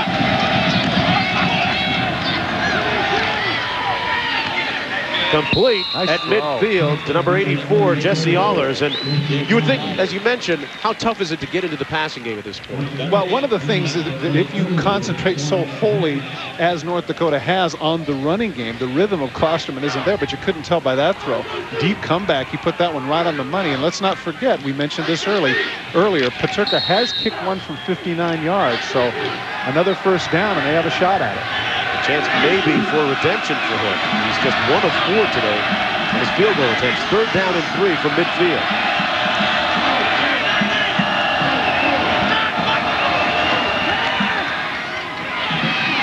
Klosterman with plenty of time. And an open field tackle at the 40. He's going to have to call timeout right now. By Foster with 2 seconds remaining, and with no discernible wind down on the field. I'm not sure that he can make it from this part out. No, you're right. We'll take a break and be right back. Good sportsmanship is the result of being taught the right way to deal with life. By your family, by your coaches, and by your team. NCAA football prepared me for life in so many different ways.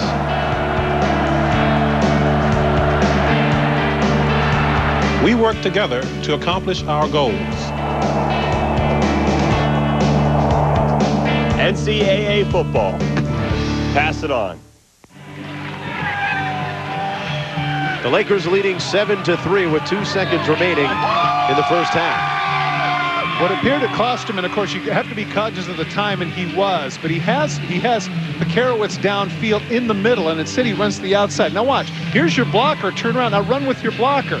Instead he cuts back to the outside, gets nailed there. If he follows Pekarowicz, he might be in field goal range right now, Mark. Instead, as you point out, because of the conditions in the rain, this is going to be either a Hail Mary or a hook and lateral or something like that. We added it up to 62 yards, did we? Yeah, that's the distance. First down and 10, but clock an issue. Do you kick it or do you throw it up? He's got the quarterback in there still. Well, here's part of the problem, and I did a game. Last year, I remember I did an overtime game with Wisconsin and Purdue, and Wisconsin decided, oh, shoot, we might as well try the field goal. It was about a 60-yarder, and of course, because of the low trajectory, Purdue comes in, blocks the field goal, runs it back for a touchdown. So why would you want to do that here? Give it a shot. We've seen it a million times this year, the Hail Mary come through, so why not try it? We were talking earlier about some of the Heisman Trophy candidates. Randall L., one of your picks. I'm going to go, and you'll see the presentation tonight on ESPN, by the way. Bryant McKinney. He would be my pick, and here's why. Has not allowed a sack in his entire career at the University of Miami, allowing Ken Dorsey to throw that ball all day. Right. He held Dwight Freeney, the NCAA's all-time sack leader, to not a single tackle in their game. Little love for the offensive line. Interesting. First down and 10.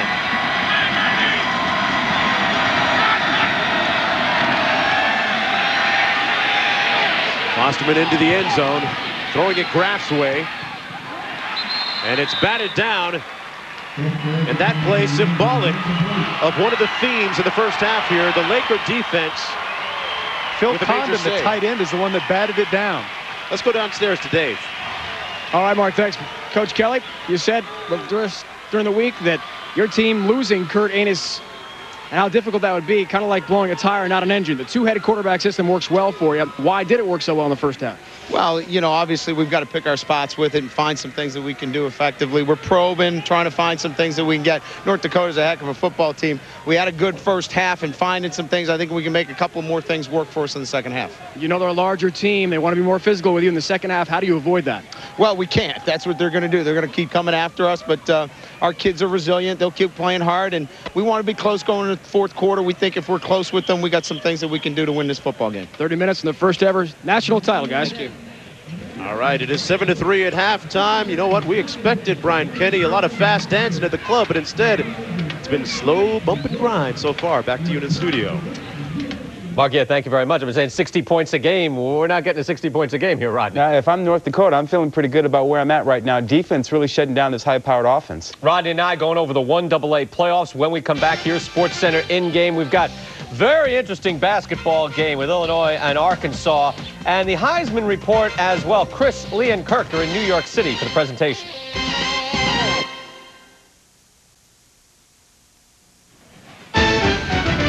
After 14 weeks of football, North Dakota and Grand Valley State playing for the championship. That's what's at stake today for these two crews who've come to Florence in search of college football's really ultimate prize in Division II.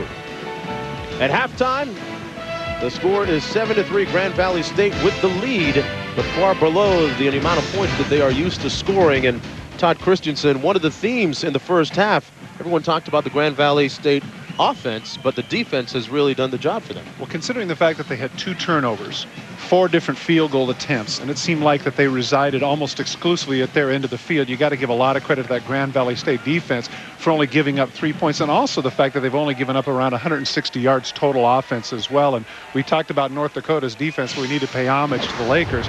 They're terrific there in the first half. Let's take a look at our ESPN game track. The running game, a big increase in the number of yards in the second quarter as compared to the first. Well, of course, Mike O'Neill had those 2 interceptions, but in both cases, Peterka couldn't come through and kick field goals. And, of course, he was 1 for 4 in the first half, and that has to change because, really, at this point, I don't anticipate this turning into a scoring fest here in the second half. I mean, it really is going to be a defensive struggle. Unless they move the game indoors somehow. Yeah. Lakers receiving the kick. Banks. Got a block. Banks weaving his way out to the 34-yard line after running about 55 yards. Let's go to Dave. Coach Dale Lennon, team some uncharacteristic mistakes in the first half. 5 penalties, 29 yards, and some drop passes. Was that a key to your halftime address? Well, it most definitely was. We don't feel we've really played Sioux football yet, especially offensively. We've had a lot of opportunities and just haven't taken advantage of it. And, you know, the drop passes are a concern, missed field goals. You know, it's a situation where we're playing the type of game we want to be in. Since now we got to start taking advantage of the opportunities we do have. Good luck on getting that first ever title. Thank you. All right, the drops. Chad Mustard dropping a potential big play for North Dakota and a penalty on the first play. And this is interesting, Mark, that right there at the 35-yard line, that was the best starting field position of the day for Grand Valley State, and now they move back 5 yards. Some telling things in the statistics. You would think that with that much of a margin in time of possession, it would be a big issue. And, of course, on the flip side, also the 2 turnovers. It has not been, which, again, bodes well for the defense of the Lakers, who have been outstanding. And, of course, now as a result of Brady at quarterback, they're actually out-rushing the Fighting Sioux. First down and 15. Brady hands it off to Lesniak, stopped up. Right near the line of scrimmage. Lesniak, the guy they're trying to uncork and untrack a little bit. He's the speedster. And Eric Schmidt is somebody whose name we thought we'd be calling a lot. He's the one that gets the tackle on that play. But every opportunity it seems that he's had, whether it be a quarterback or downfield, he hasn't quite been able to make the play. But as defensive coordinator Kyle Schweigert told me, this young man is relentless. He will play for the entire time. He does not take plays off. and North Dakota. Great athlete, a former hurdle champion in track and field in high school. Second down and 16 for the Lakers. Wojciechowski at quarterback. Wide open at the 38 is number 83, Hibbler. And once again, though, even though they do get the 13 yards, that's an excellent open field tackle by Riendo. I thought that he was going to get the first down because he had so much space. But instead, number 25 comes up and drops him, and that forces another third down for the Lakers. All out at the 42-yard line as the coach continues to change his quarterbacks. Coach Kelly signaling him in plays. Mark, that's the most open we've seen a receiver all day. That sure is. Brady in a quarterback, put it on the ground. And this one imploded right from the snap, Todd. O'Neal made the tackle. And not what you want to do against North Dakota. You don't want to go 3 and out. O'Neal comes in to drop him, but of course that is, what's the term in tennis? Unforced error. There you go. I believe, on the part of Grand Valley State, and they're going to have to give the ball up.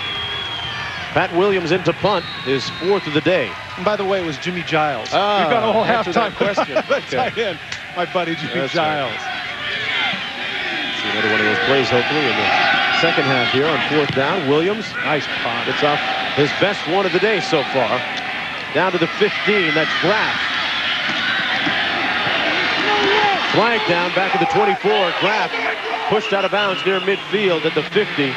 A 45-yard punt, but this one's probably going to come back. Eric Schmidt is pleading his case there at the 28-yard line, but it is going to come back. They're going to call it a block in the back. It looked like it was awfully close.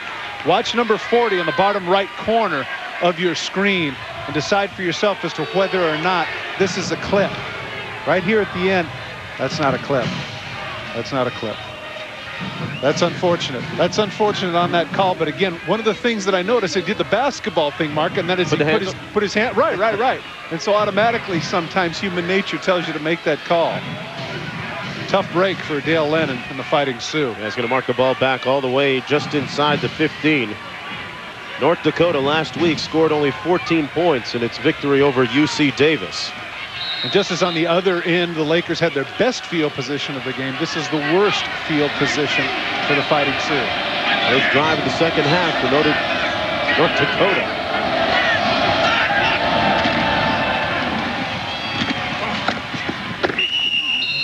Bukarevich pushed out of bounds just beyond the 15 at the 16-yard line by Dustin Cole on the play. One thing that impresses me, Mark, about this Laker defense is that despite the fact that they're not very big, they fly around and they hit.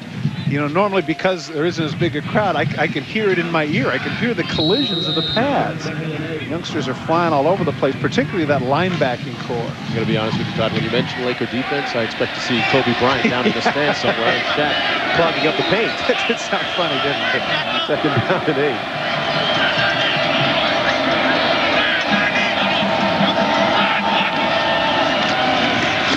8. For the receiver screen, incomplete. Intended for number 89, Schleusner. It was blown up by James Barnes, number 9 on the edge. And I'm not sure that Barnes wasn't there a little bit early. Seemed to me that he got there a little bit too soon, but the officials didn't see it. There he is, number 9. Look at that. He's dragging him down before the ball gets to him. And that should have been a penalty.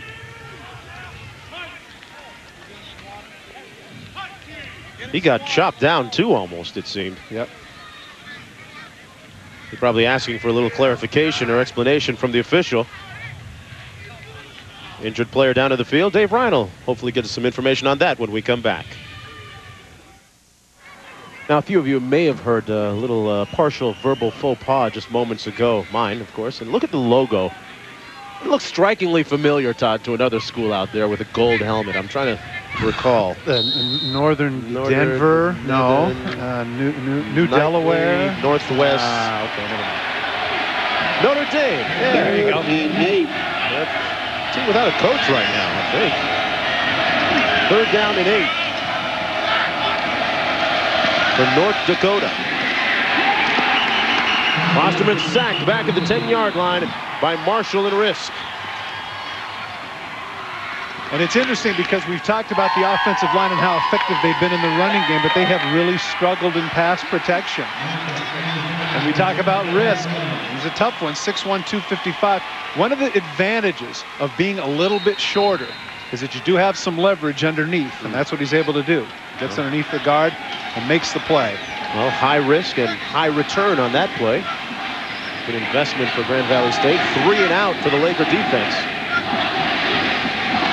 Benton with his third punt. Very returnable. Kirkus still on his feet. Out of bounds at the 19-yard line. And let's go downstairs to Dave. All right, Mark. Moments ago, Todd talking about Chad Risk making that big play. What a huge season he's had. Back at spring ball, when the new defensive line coach Jimmy Williams joined the staff, he laid out his game plan. He said it would take incredible commitment. First on the field, last off type mentality, extra running for the defensive line to produce in the fall. And Chad Risk didn't really want to be part of that. He was on the verge of quitting the team, didn't think he could withstand the physical strain of the intense conditioning. He was struggling in school. After an hour-long meeting with Coach Williams and head coach Brian Kelly, he decided to stick it out. And Grand Valley in the semifinal win had that huge couple sacks against Catawba last week. All parties happy he stayed at Allendale. Well, it seems like a long time ago now.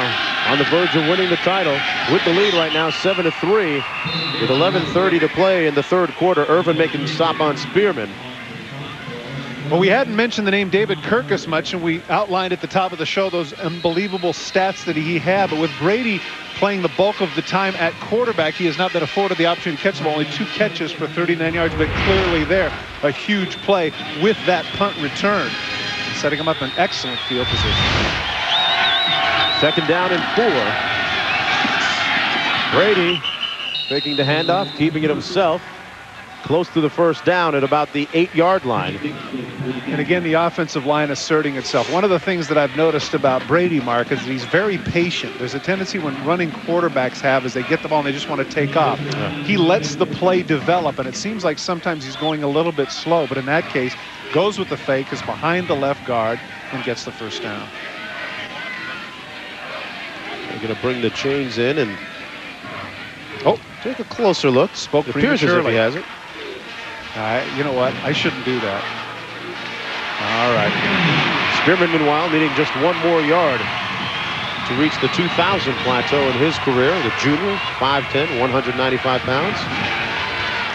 It's one of the impressive things about this Grand Valley State team as well. A number of people coming back. A lot of underclassmen on this team. With quarterback Kurt Ames before the game, he really is looking forward to next year. Wants to get back to this spot. Of course, there are no guarantees. First down and goal. But 49 touchdown passes, there's no guarantees.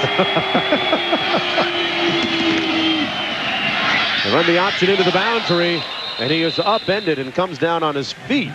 Down at the 5. Riendo making the tackle. Made a number of interesting tackles, has Riendo. And I'm talking about the kind where he steps up and collides. Usually your corners are not your tackle guys. They're your cover people, but the 5'10", 190-pounder from Grand Forks has come up and put the lick on a few people today. And as you pointed out, 7 interceptions, and he does a lot with those interceptions. He's running back for over 220 yards. Yeah. He's a player. Returned 3 for touchdowns. Second down and goal for the Lakers. Incomplete. Intended for number 80, Kirkus. I'm going to use a phrase that my father used to use when I was little. He said, that little scam. That's what he said. Riendo's out there on the 6'3" Kirkus. This is what they didn't want. They're a little concerned that he couldn't do it. Watch him jump up. Now is he... Oh, boy. That could be considered face guarding. Didn't see him look back. He did not look back, but once again, he's with him stride for stride and give him credit. The more athletic number 80 could not come down with it. Third down and goal.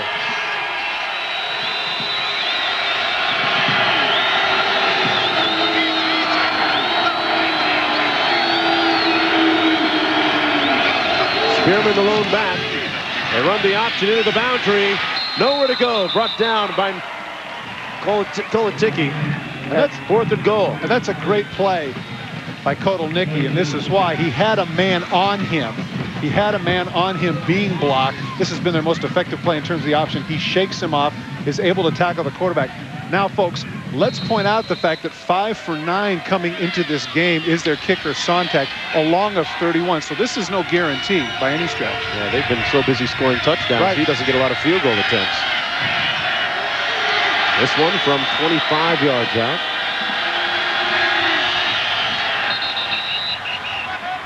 We have seen an abundance of procedural penalties up front today.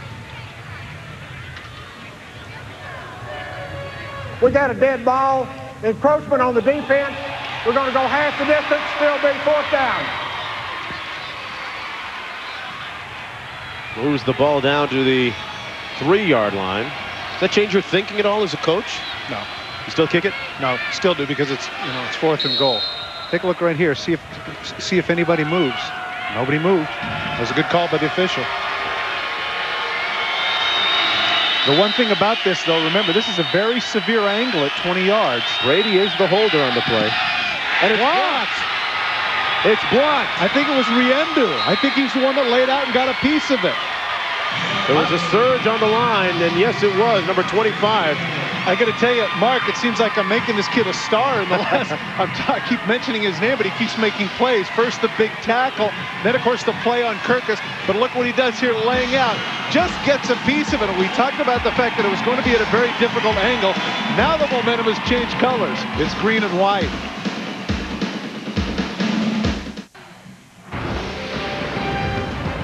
The NCAA Division II Football Championship is brought to you by Gateway. You've got a friend in the business.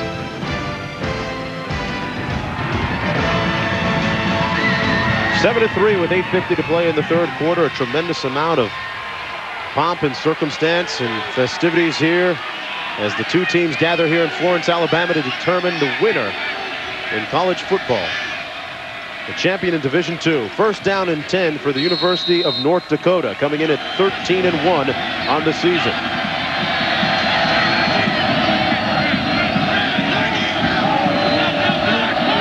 L.B. Klosterman at quarterback, hands it off to Perkorevich. Brought down at the 27.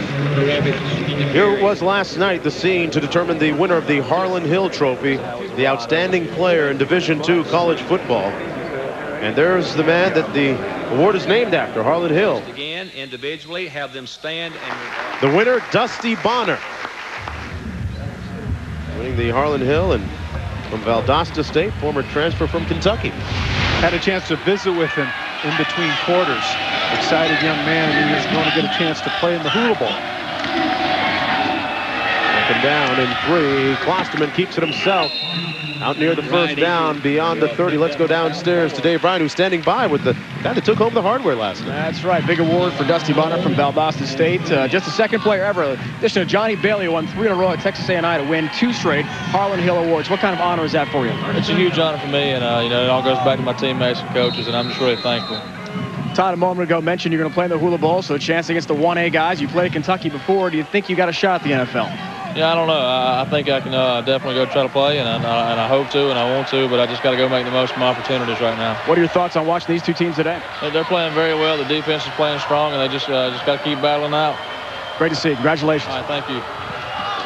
1st down and 10. They run the draw to Perkorevich with a gaping hole out near another 1st down at the 41-yard line. And we should mention that Kurt Ames, the quarterback of Grand Valley State, finishing a close 2nd, I believe. Yeah, the voting, as I understood, it was something like 209, 203. It was awfully close. And, of course, the young man, I'm sorry I picked that earlier when you said there are no guarantees for his job. But I said 49 touchdowns, 3 interceptions, no guarantees. Come on. Oh, no, I meant getting back here. I knew what you meant. But, yeah, it was quite close. But Bonner back-to-back. Congratulations to you. 2nd down and 1.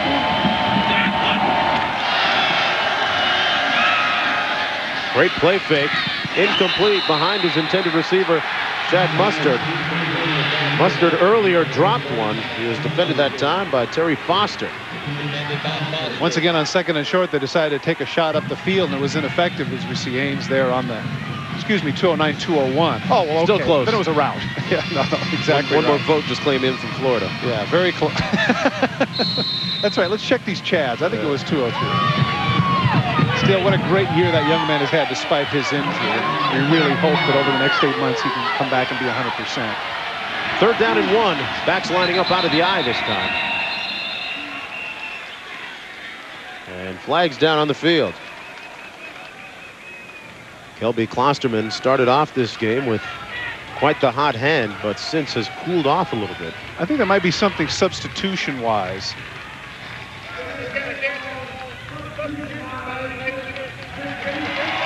You know, when you saw over on the sidelines, you saw the coaches screaming, and they didn't have enough people, and they didn't have the right people in the game, and they did it at the last minute, and as a result, that's a gimme first down.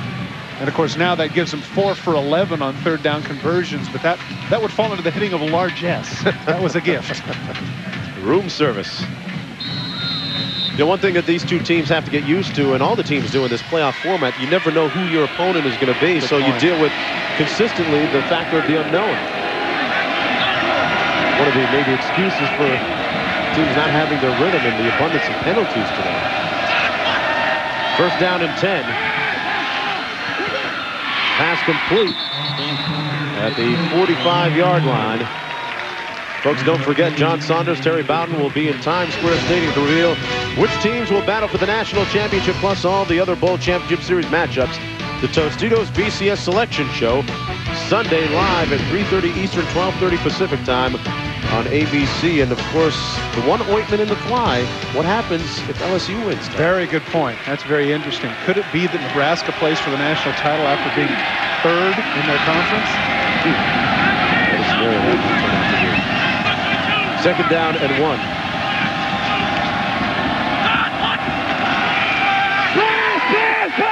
Play fake.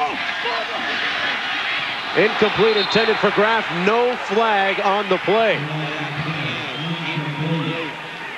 Defended well that time by Darren Smith, number 19. And once again, when threatened downfield, the defense for the Lakers coming up with another key play. And boy, it's something that we've seen happen throughout the course of this game so far. What happens with the missed field goals is it's a psychological ploy on both sides. On offense, you get frustrated because you're moving between the tackles, but nothing ever comes to fruition. On defense, you feel good about the fact that said, hey, you know, okay, we give up a couple first downs.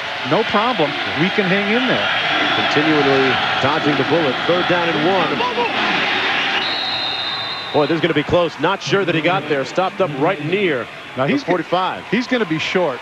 He's going to be short. They're marking at the 45, and now a decision for Dale Lennon as to what to do here. They've been so effective on the 3rd and shorts, and I'm sure that at this point that Chris Mussman might be second-guessing himself. He's become very predictable there on that 2nd and 1 going up top every single time. They could come back to bite him now on 4th and very short because they're going for it.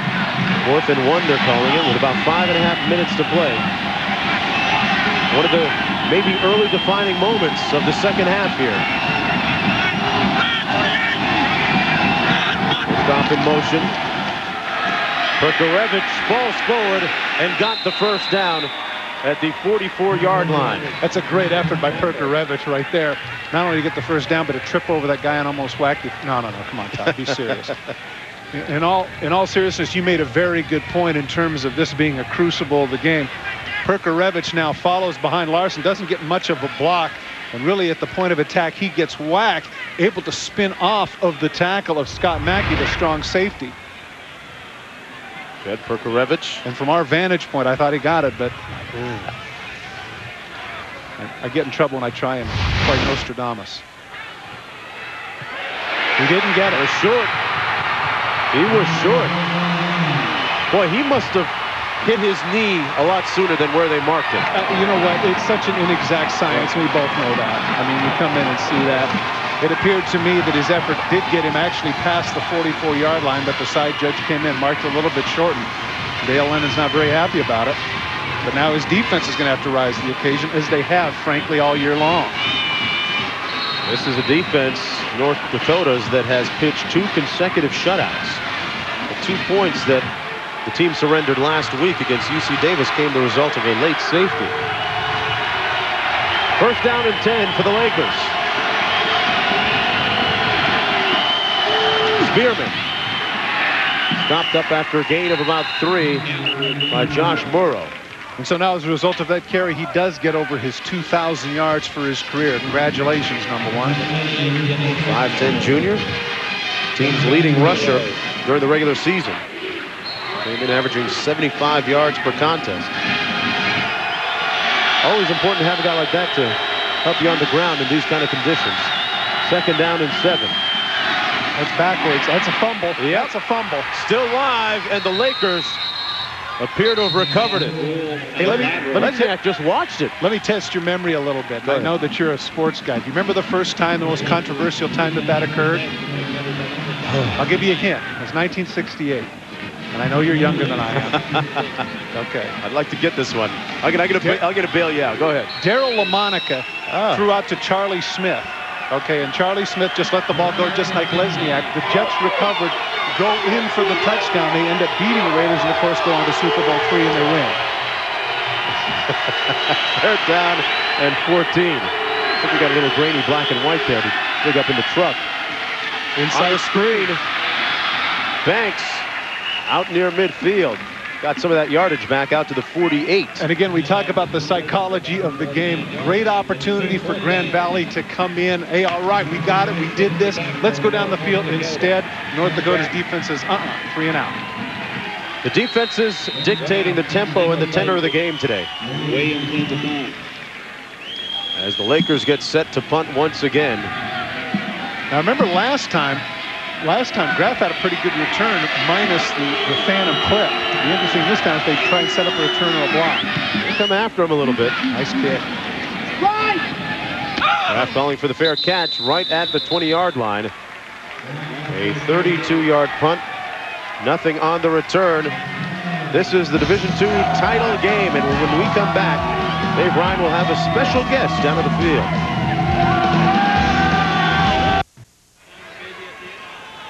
All right, we're joined by a very special guest on the sideline. Actually, a couple special guests. Melinda Vandenberg, who is Eric Vandenberg's wife, starting strong safety for Grand Valley State and one of the equipment managers during the year. It's got to be pretty dramatic for you to watch the game so close to your due date, February 2nd, right? I know it. It hurts. It's just, it pokes me every game. So I'm really nervous. So we may have a future kicker there. That's possible. What's that been like? We're actually going to have this play mark in a second here. We'll talk more with Melinda. Wow, like you said, Dave, could have a kicker in there somewhere. What if the activity heats up during the game? 7-3, 1st and 10. North Dakota with the ball. Perkarevich out to the 22, back to Dave. So, Melinda, how difficult was that to organize your wedding in the middle of the football season? The team had just played a game October 7th. You two finally got married. It was very difficult. We still haven't gotten our wedding thank yous out, so I might want to make that shout out. We've been so busy with football and homework and everything. It's just crazy. You're a student also at Grand Valley State. Guys, let's go to the baby here one more time to finish things out. Either Ezekiel or Charlize, depending on a boy or a girl. Right. What are you saying there, baby? Who's going to win this game? Oh, Rhino, come on. Hey, Dave, if you can get that interview, that's a scoop. That's a scoop right there, Dave Ryan. Good stuff. He'll do anything to get someone in front of the mic. Only 2nd and 9. And this one's snuffed by number 14, Mackey, once again, the strong safety making a play. Remember, Mackey was the one that made the play on the 4th down, of which we thought was a first down, but turned out not to be. And, of course, also in on the play is number 4, Terry Foster, their undersized linebacker, continues to make plays. And now, once again, the difficulty here, 3rd down conversions of this distance are very, very difficult to make. And, of course, we've already discussed how problematic it's been for the Fighting Sioux today. They come out in one of the formations we've seen a lot of times, 2 tight ends and 2 wideouts, single back set.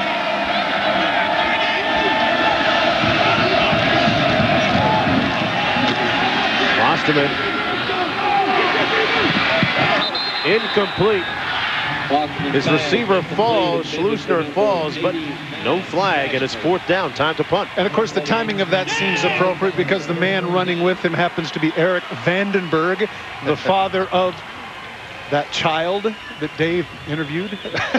Or soon-to-be child, yeah, exactly. The child issuing comments through her mother, of course. Benton into punt. His 4th of the day.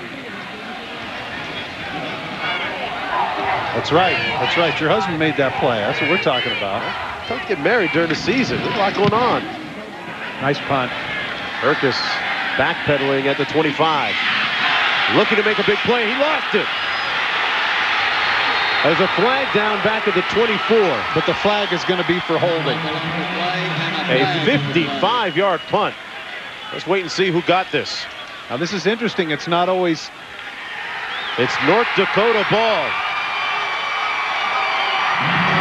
And the recovery was made by David Wisthoff, a reserve running back. But again, Kirkus was not holding the ball safely, trying to make a play. Here he is. He makes the catch, cuts to the outside. Now watch right there. He avoids the tackle. Now watch the ball come out. And look, it just bounces out of his hands. Nobody swatted it. It just came out. And something that I had addressed to you earlier, Mark, at the first half, we had discussed the idea that maybe on a day like this, even though normally he's barehanded, because it's wet, maybe he'd have been better off with gloves. That's easy to second guess, and I'm not second guessing a great player like Kirkus, but again, given the circumstances, and especially in a game of this magnitude, on a punt return, why not? First down and 10. North Dakota working in this short field at the 30-yard line.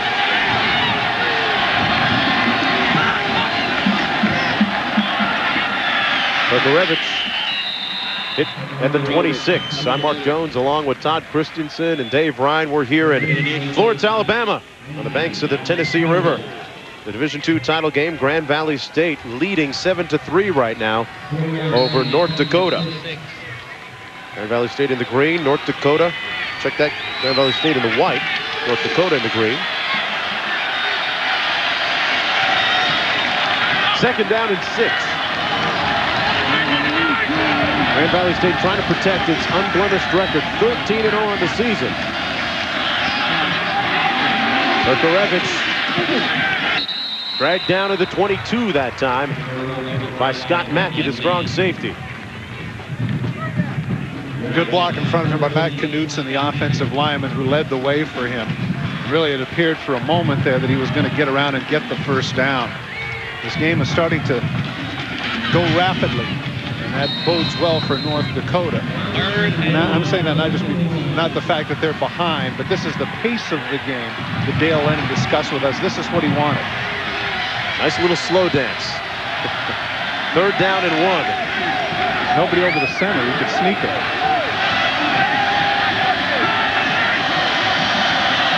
Using up time on the play clock. Bergerevich met. Wow. Right in the hole of the 20. Wow. Clarence Lindsay. But from my vantage point, the one side judge had him across the 20, and one side judge has him on the other side of the 20. So we'll go to the other side of the field at the end of the third quarter to decide which guy was right. And what would Kurt Ains do to be able to play in this game to help his team to victory? He'll have to wait till next season. 7-3, final quarter when we come back.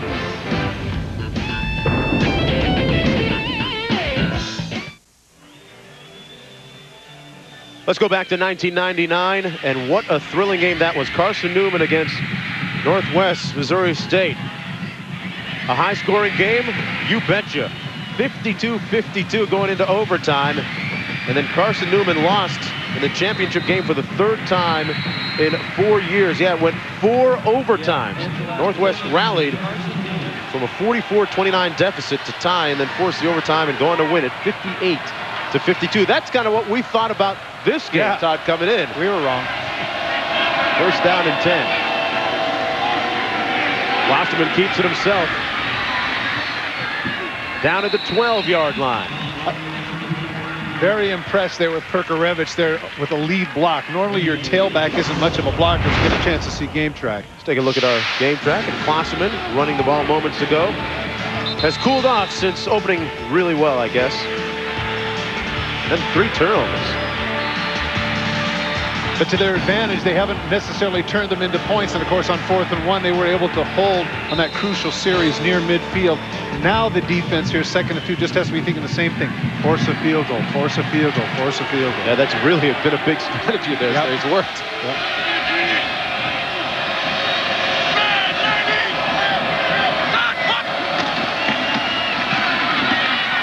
Down to the 10-yard, Bergerevich. Tackled by Vanderberg. One of the things that North Dakota, and one of the reasons why they haven't been as effective in the second half running is this. They continue to go with a 2 tight end offense, and while they are powerful and they push people around, the reality is, Mark, is that bunches everybody in. One of the things that they should do and think about is go to a 3 or 4 wide receiver set, but continue to run the ball. That takes away your run support. Exactly, because that's the way Grand Valley State has been able to run as effectively as they have, in taking away the run support people in the secondary. Interesting strategies.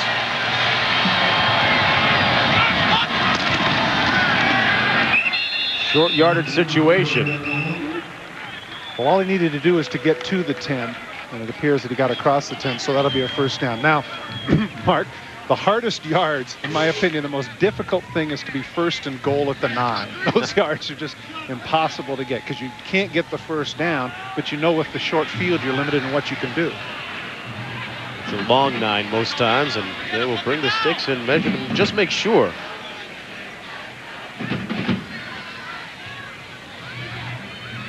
And it is a first down and goal from just inside the 10-yard line.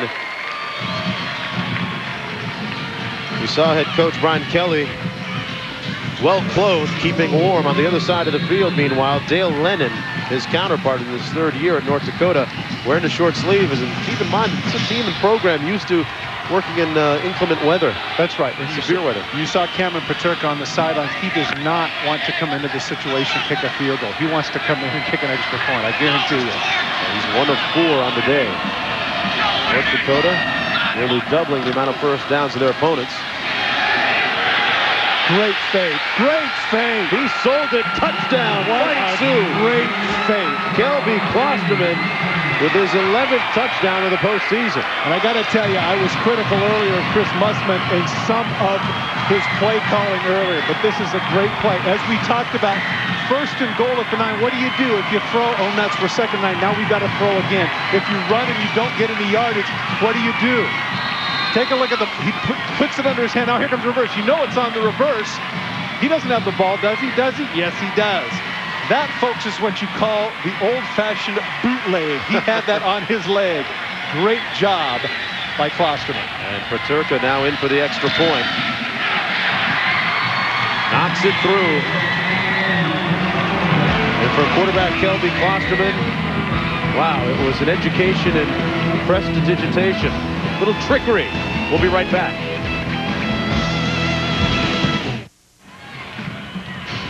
Just a terrific call, and as you pointed out, Martin, a great job of ball handling. Luke Schleusner is the one who comes in motion. Now everybody thinks this is a reverse.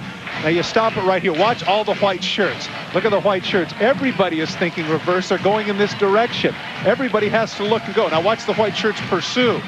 Now Klosterman has the ball on his hip and nothing but green grass in front of him. That is just an excellent call because after all the plays that they've done straight ahead, Mark, as soon as you fake and go to the reverse, that's got to be what it is, right? It's got to be. Yeah. Chris Mussman really setting that one up. And they squib it. The Lakers bouncing on it at the 33. Now, what's the thinking behind that? I don't understand that at all because Paterka has such a great leg. Take a look at that graphic. That is astounding.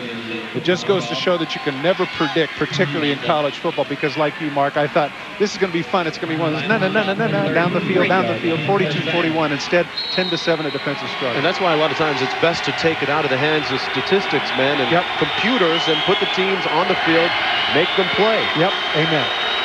Ryan Brady in at quarterback.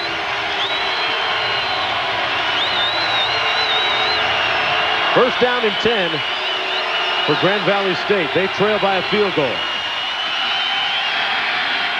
Brady on the option. Got a block.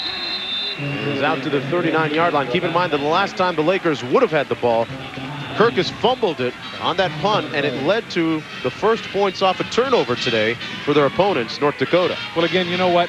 In fairness to that defense for Grand Valley, yes, they gave up a touchdown, but again, 3 turnovers. 2 of them did not turn into points, and so you just can't keep turning the ball over and around. Second down and 4.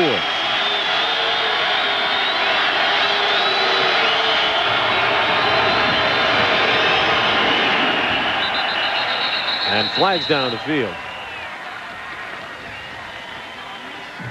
not sure these teams have played in the game so far in the postseason with this many combined penalties. You might be right. Approaching double That dead digits. ball, false start on the offense, 5 yards, repeat second down. Folks, don't forget the College Game Day Bowl Selection Show comes your way on ESPN Sunday at 6 Eastern Time, 3 Pacific. Grace Davis, Rod Gilmore, Mark May break down all of the bowl matchups, see where your favorite team ends up. For more information, log on to ESPN.com. Second down and 9 right now from the 34. Grand Valley State led most of the ball game, but trail now. Intended for Kirkus. And he's drawn a lot of attention. Well, Dan Vaughn, defensive tackle for Grand Valley State, sums up that last series for his team. Finally, he takes a look and he's frustrated over the fact that, you know what, we've done so well up to this point. I mean, you know, and they have, frankly, they have. But you know what, the third turnover ends up being the charm for North Dakota. And let me make a comment with regards to Kirkus. His relationship with Brady, how can he have much of a relationship with him throughout the season? He's been thrown with Ames almost the entire time. Right, it's funny. We saw he and Ames hanging out a lot in the hotel lobby. You see the chemistry between them on and off the field. Third down and 9, incomplete.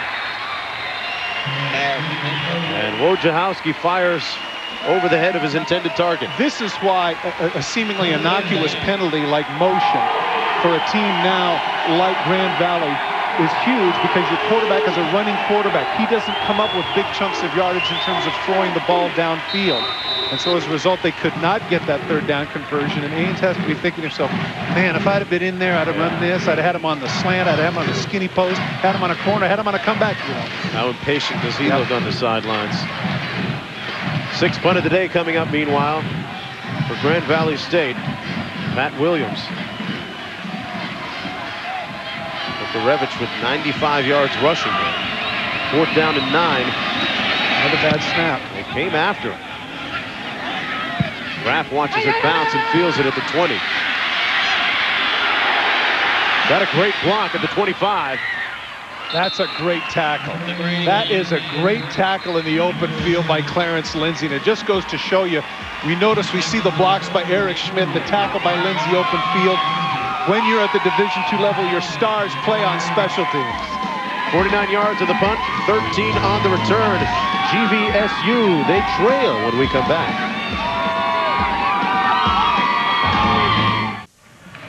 Dan Graff came very close to having one go the distance. He takes it on the hop. Take a look at the middle of the field now. He cuts back against the green. Watch number 40, Eric Schmidt. Pow! Gets that first block. Now as he cuts to the outside, he's waiting on Jake Nordick. He gets one more block if he can get Lindsay down right there, but he can't because he's going to clip him. The result is he's tripped up at the 31-yard line. Otherwise, they could have had a very, very big play. I find it interesting that Lindsay, what a terrific player, the leading tackler coming into this game with 96 tackles, still playing all the special things. First down and 10 for North Dakota at their own 30-yard line. Revich. Brought down right near the line of scrimmage by Lindsay, the guy you were talking about just a few moments ago. And Todd, I mentioned during the break, when was the last time that Grand Valley State trailed at this late juncture of the ballgame? A team that on the course of the season averages over 53 points a game, often looking at blowouts late. Very, very cogent thought, Mark, and I posed that question to Brian Kelly if it became competitive, because of the fact that they've had 8 different games in which they're leading by 40 or more at halftime, and how they were responding to a competitive game. But remember, 2 playoff games ago, Saginaw Valley State, a 33-30 game, and I think that should help them in this game. Second down and 10. They have 10:53 to work with. Klosterman on the move. Brought down to the 33. It'll be third down and about 6 to go. Klosterman just does not seem to have the savvy as a runner as his counterpart Brady. It looked to me like he had a good 7 to 8 yards, but he hesitates, can't quite decide.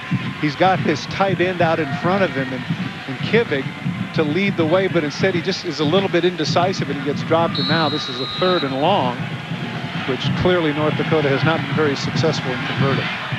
Well, Klosterman, we're told by the coaches, has a lot of options at the line of scrimmage and has a propensity to use a lot of the play clock.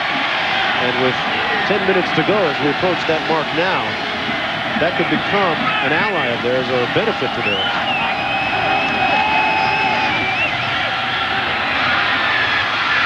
Klosterman right at the first down marker at the 41-yard line, tackled by Vaughn. Maybe it's the first down, Todd. And maybe he'd have got a little bit more yardage if not for the official. Fades back, has good protection, cuts right up the middle now. I mentioned, now watch the cutback. That's excellent. As he's banged down, he ends up with the first. Lindsey points back and isn't quite so sure, but they do give him the first. 140 yards of rushing to 8 in the second half, pardon me, for North Dakota. They dominated on the ground. First down and 10, just beyond the 40-yard line for North Dakota.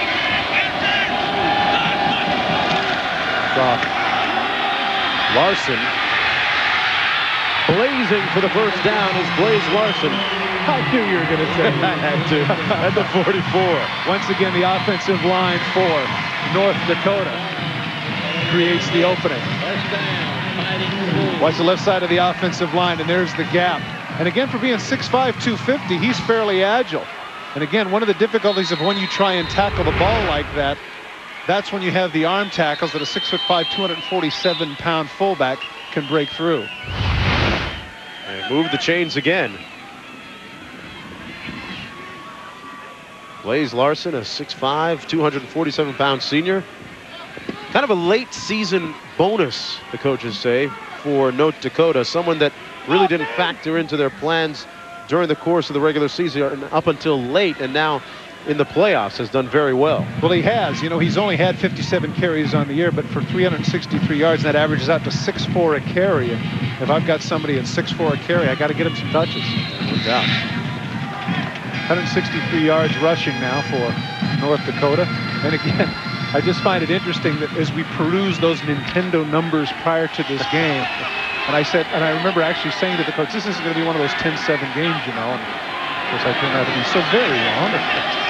First down and 10.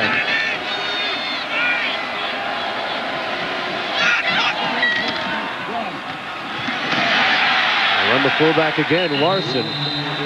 Beyond the 40 to the 39-yard line. Tackled by Vandenberg. Going with the misdirection, lining him up to one side, and then he cuts back against the grain.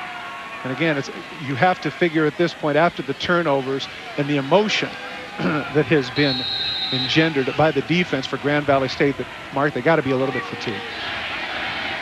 At this late point in the game, you would think it would be a factor. Second down and 5.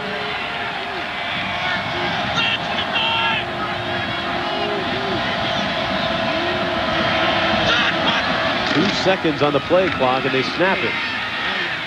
Larson brought down at the 39-yard line.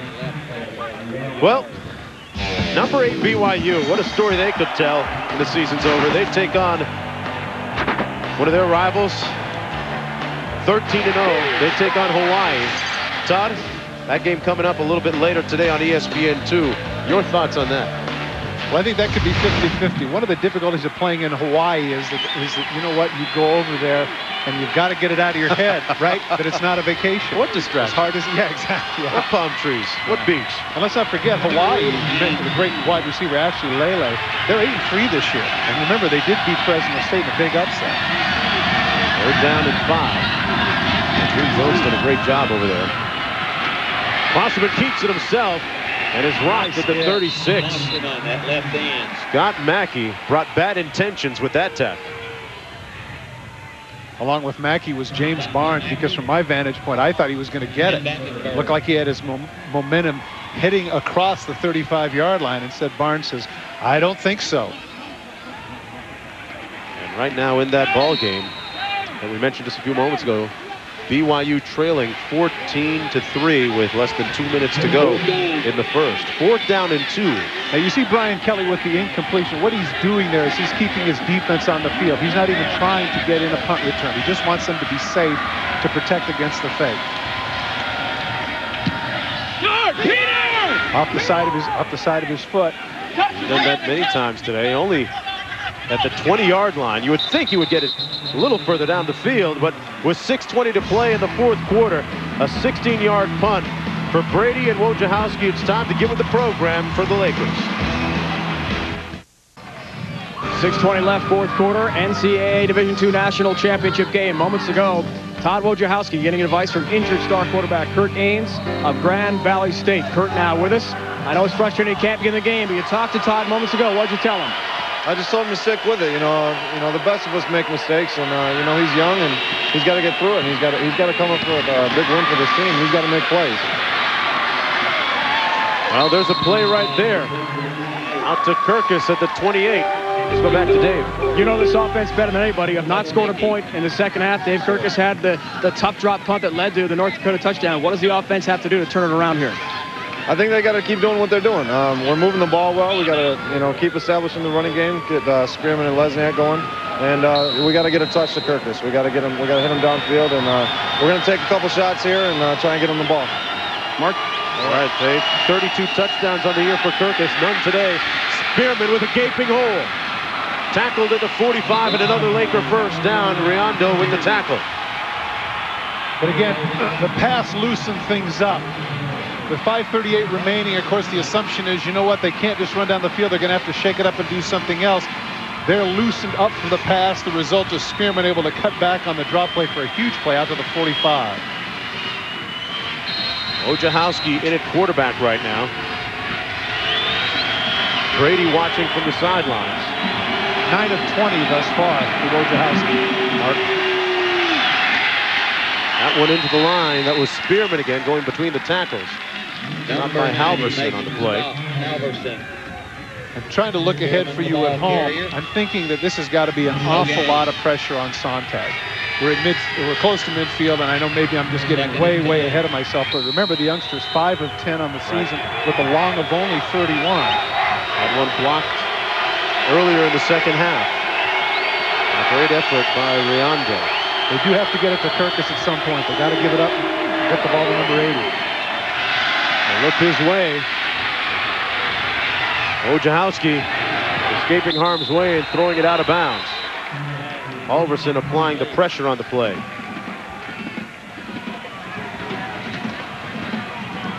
Brian Kelly is saying keep your eyes open, and part of the problem there is because he had only eyes for Kirkus in that situation. There were some other people in the middle of the field he was looking for. Don't forget, coming up next, it's the 2001 Wendy's High School Heisman presentation.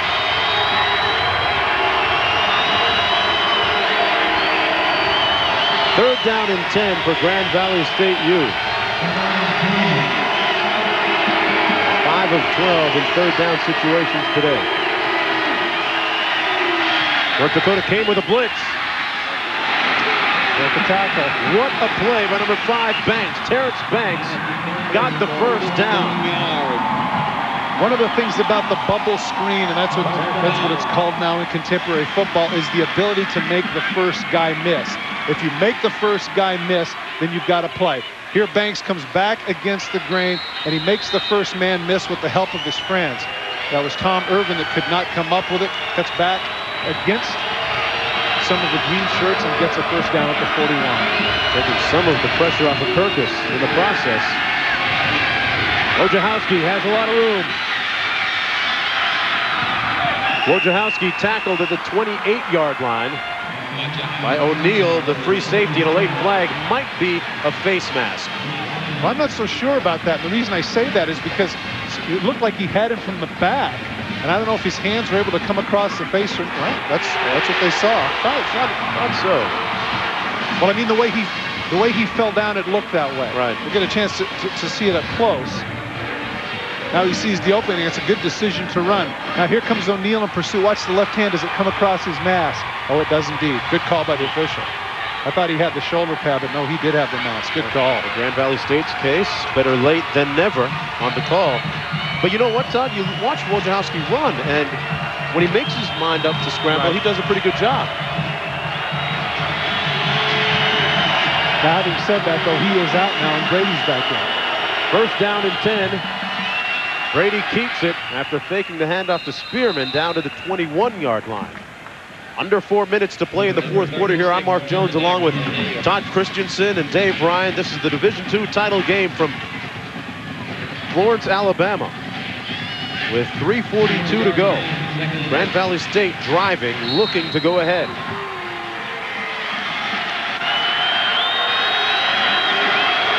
Grand Valley State led for most of the game, but North Dakota took the lead in the last period.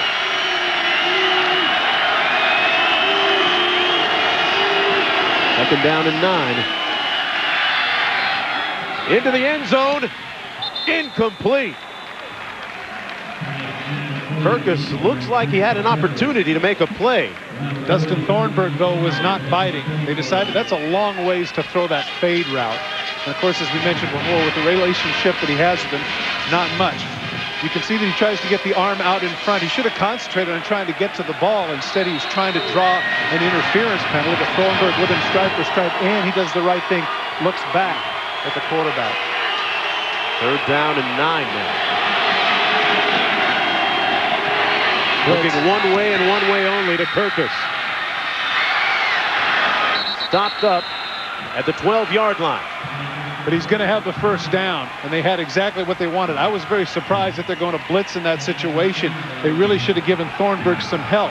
But what they saw is that Thornburg was way, way off.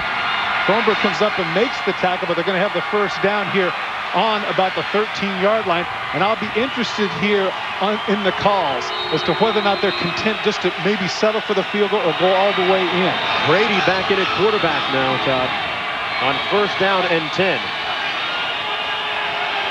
Both quarterbacks have pretty much shared snaps today. Brady keeps it. He's going to go. Touchdown, Lakers. They take the lead. What I was talking about, Mark, when I stated the obvious, which is, of course, they wanted to get into the end zone and score a touchdown, but the calls, were they going to throw the ball up? Were they going to be content to go off tackle? Instead, they go with what has been so effective, and that's Brady running the football. They call the quarterback draw. He goes up the middle. It's completely vacated.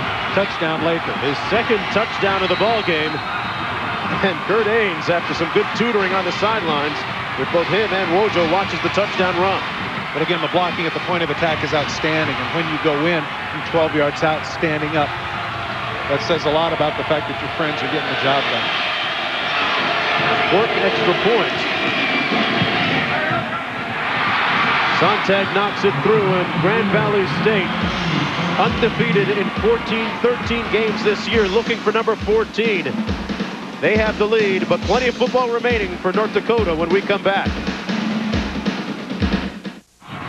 Under the bright lights of Brawley Stadium in Florence, Alabama, the fans cheering, fans all the way from Michigan, from North Dakota, from Allendale, Michigan, from Grand Forks, North Dakota, their purity and their ambitions captured here on the football field today. They're playing for a national title. Kurt Ains, the injured quarterback for Grand Valley State on the right, and his understudy, Ryan Brady, running for a touchdown moments ago, his second of the game, to give them the lead over this man's team, North Dakota. Dale Lennon in his third year as head coach. Over 107 years of North Dakota football. They have never won a national title. They seek their first as they will get possession of the ball starting from their own 20-yard line. First down and 10 for the Fighting Sioux. Wojciechowski and Brady will take a knee and watch anxiously from the sideline. Kelby Klosterman in a quarterback. He's gone the distance for North Dakota, but his passing statistics do not impress. He's 6 of 22. Well, of course, now this gives him a chance to get some rhythm. And I'm surprised here as they come out with their 2 tight end set with 2:42 remaining. Yes, they can still run the ball a little bit, but he's going to have to get the ball up the field. 2:42 to go in the fourth period. Klosterman, incomplete, intended for Graff. And Barnes almost had a pick in the process. I'm surprised that they haven't come out with a 3 or 4 wide receiver set here. I mean, who are you fooling? You've got to get the ball up the field. Come on, ball, come to me. Barnes has had a very good game. Remember that this is a very good cornerback from Berkeley, California. What are you doing out in Allendale, Michigan? He likes the climate. But he has made some good plays. 6 interceptions on the season, 17 pass breakups to lead the team. He's the one that matches up against the opposing best receiver. Second down and 10. Klosterman with time. Incomplete. should have been caught by Jesse Smith, and it's 3rd and 10. Should have been caught, but in fairness to him, that ball was thrown a little bit behind him. And I'm thinking now with 2:31 remaining, Mark, this is 4-down territory. 13-1 on the season. Trying to stay alive. University of North Dakota. 3rd down and 10 from their own 20.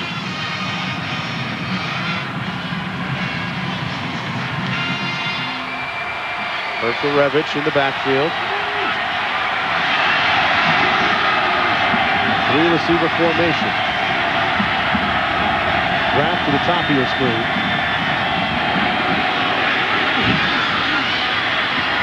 Boston escapes, but he'll be short of the 1st down by about 3 yards. Hawkins making the stop. But that's okay. Instead of throwing the ball downfield for an incompletion, hanging in the pocket, he did the right thing and to run up the field. And now with the clock remaining, the debate is to whether or not to use the timeout, and they decide to right there.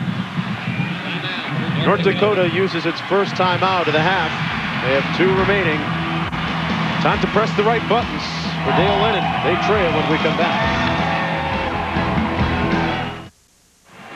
14-10, Lakers over the Fighting Sioux with 2:10 to play in the ball game. And folks, don't forget, tonight on ESPN2, a double dip of college hoops. North Carolina State taking on Preston Shumpert at number 9, Syracuse from the Dome. And then Villanova takes on Temple in a battle of Philadelphia at 8 Eastern time, 5 Pacific.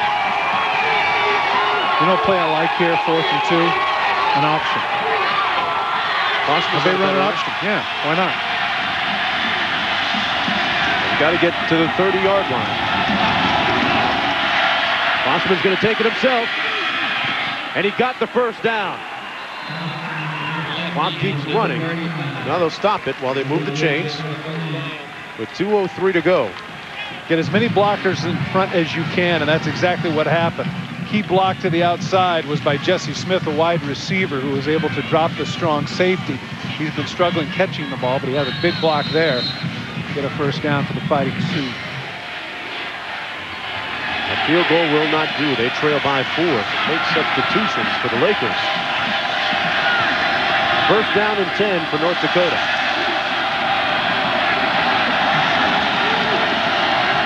They come on a blitz.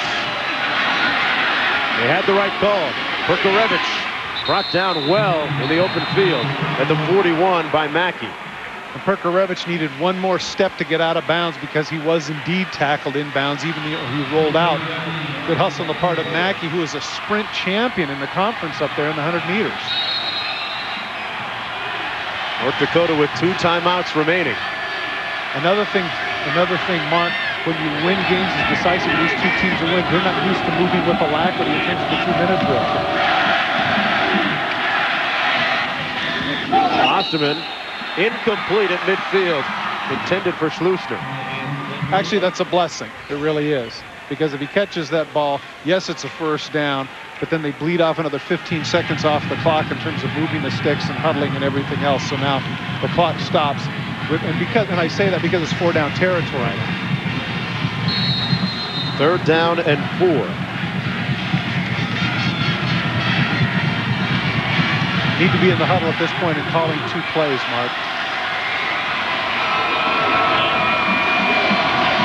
4 receiver set.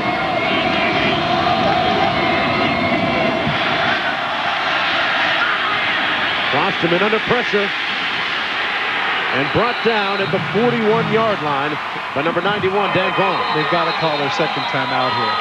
And again, that falls into the heading of coverage sack because he had a good 4.5 to 5 seconds to get the ball downfield.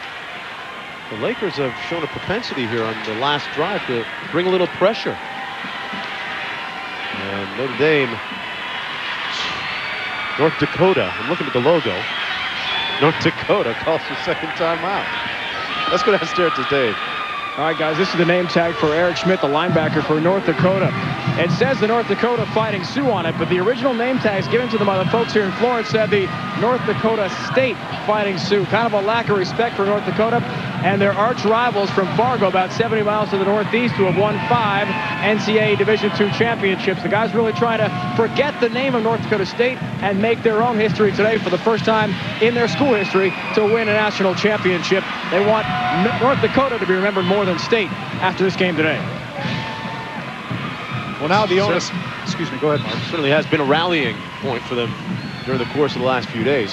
What I was about to say with regards to Klosterman is this. I mentioned last time they should have had 2 plays called. Now they're going to need to, because even if they do get the first down, the clock is going to start to bleed itself, and they need to be in a position to bounce up and be ready to go. They have to go for they have to get a touchdown, obviously. A field goal does them no good. So 2 plays should have been called in the huddle. 4th down and 4. They've got to get to the 45-yard line. Lakers showing a blitz. Graf in motion. The defining point of the game for North Dakota, and they convert. Schlusner still up. What a great block by Smith. He's brought down at the 1-yard line. 1 yard short, 58 yards in all. And we talked about Jesse Smith. We talked about Jesse Smith, the struggles that he had been having in catching the ball. He comes downfield, and it's an absolutely huge block to enable Schlusser to get down the field. You live with the blitz, you die with the blitz, and that's what happens. He cuts back to the middle of the field. Now watch the left of your screen. Number 2 is going to come in there. He's going to drop Mackey. That enables Schlusser to get to the outside, and even though he's hustling, Graf can't quite get it. It becomes a game-saving tackle by number 48. That's Eric Vandenberg. He came a long way. 1st and goal for the Fighting Sioux. On the brink of taking the lead and perhaps a national championship. Perkarevich, touchdown!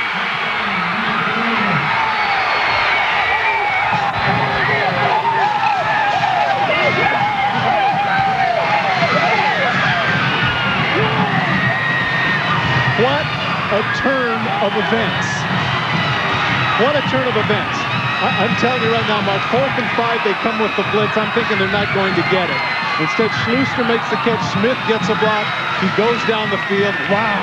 Ames telling his quarterback buddies this isn't over. But of course, everybody is jammed in to stop him, and Perkarevich does a nice job, uses his vision, gets to the outside. There's no contain. Easy touchdown for number 37. He's run 26 times for a total of 96 yards. And with 29 seconds to play, North Dakota takes the lead. Now, as you pointed out, Mark, you're absolutely right. And if for whatever reason Paterka decides that he wants to go with the squib kick, which I think at this point would make no sense, they still have a shot at, well, why not? Why not? You know, he's got nearly 100, or he's over 100 yards rushing. He's been tremendous. And, of course, that O-line has created some gaps for him. And, of course, you know, the philosopher once said that the purpose of life was to maximize your emotional income. Well, this has certainly been the yin and yang. If you talked to me, what, Mark, 2 minutes ago, you're thinking the Grand Valley State is set for a celebration. Instead, it turns around completely. It's North Dakota, folks, not North Dakota State. They are making their own stamp on the college football world right here, right now. And I tell you what, they're going to want to have Dave. They're going to want to have Dave Ryan as their mascot, because right when he makes that report, right, certainly it turns around, and Klosterman, who's been so ineffective, delivers the ball right on the money, and Schlusner does the rest. As if on cue. Grand Valley State University, though, trying to rally one another on the sidelines. Ojahowski, their quarterback, set to take the reins of the offense on this perhaps final drive of the ball game. He's 9 of 19 passing, 103 yards total. And a look at some of the despair on the sidelines from the defense of Grand Valley State. It's time to lift themselves up if they hope to win this game. His teammate Jerome Knox is telling him that very thing. Short kick, Lesniak. Oh my goodness. Flag down on the play. Lesniak still up. Wow. Lesniak. What a tackle. Brought down at the 30. But the flag is down at the 30, and I think that's going to bring it back. I have not seen a tackle like that by a kicker since Darren Bennett dropped. I can't remember the name of the Pittsburgh receiver. A 48-yard return. Wow. What a shame. Which might have been, Todd. Oh, I'm telling you. Boy, I tell you, that Lesniak's excited. He's got some quick feet. On the return, we have holding on receiving team. We'll penalize 10 yards from the spot. First down. It's Take one more look and find out where the penalty came. Right there, that's where it comes out. Holding just a little bit, it appears. I think that might have been Taryn Banks. Well, that was, gee, Mark, that's close. Ooh. Close. Wojciechowski in a quarterback. He's a guy that can sling a little better on 1st down and 10.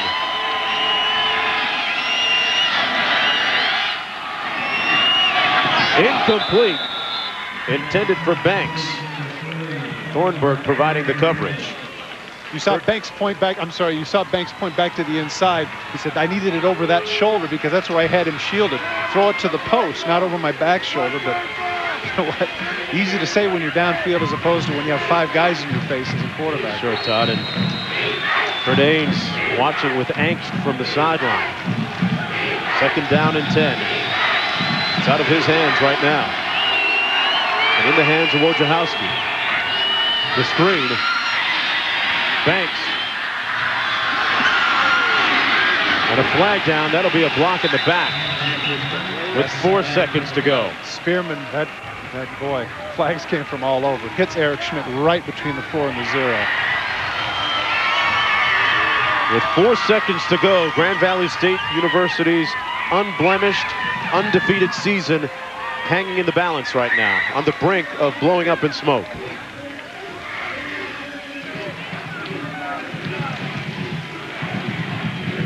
North Dakota would be the first team to defeat them in 20 tries. They're 4 seconds away. Look at some of the fans that made the trip from Allendale, Michigan. 10 miles outside of Grand Rapids. I tell you what, this has really been exciting. And one of the things that you need to point out here, Mark, is that usually in Division II games or in some of the divisions below Division I, it's a sloppy, not well played, fumbles, penalties, all sorts of things.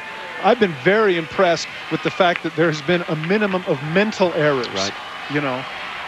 Right. And that both teams have been so highly competitive. You know, there have been plenty of times where each side could have said, forget it, you know, I'm giving up. Just battle right down to the wire. This has been terrific. Really, really good drama. Good theater today. There's been a certain purity about the way that both these teams and their coaching staffs approach the game here. Well, the reality is the appreciation for it. For most of the seniors, if not all, this is their last football game. They're not going on to riches and being a first-round pick and that sort of thing. This game is monumental for them. On the other side of the field for North Dakota, there are 17 of those such seniors that you talk about. Playing in, like you said, maybe their final game. And with 17 seniors, you have smarts, you have leadership, you have temerity, you have toughness. The type of toughness that can bring them back from the brinks of defeat. 3 seconds to go. It's complete to Lesniak. They need to start lateraling and they don't. It's over. North Dakota are the 2001 Division II champs. I think we need to mention here, we talked about trying to put the specter of North Dakota State behind them. Dale Lennon, the head coach, pointed out to us that Fighting Sioux football has existed for more than 100 years. And so you see the magnitude of this celebration. That's a century's worth of pent-up emotion right there at midfield of Brawley Stadium. And it is flowing right now. Let's go downstairs to Dave with the winning coach. All right, I guess the mustache has got to come off. 107 years of Fighting Sioux football. You finally have a national championship. Can you put the emotions into words right now, Dale? You know, I really can't. It's very special. The guys just never gave up, and we found a way to win. On 4th and 4, do you think there was any chance that whole play was going to go all the way to the 1-yard line?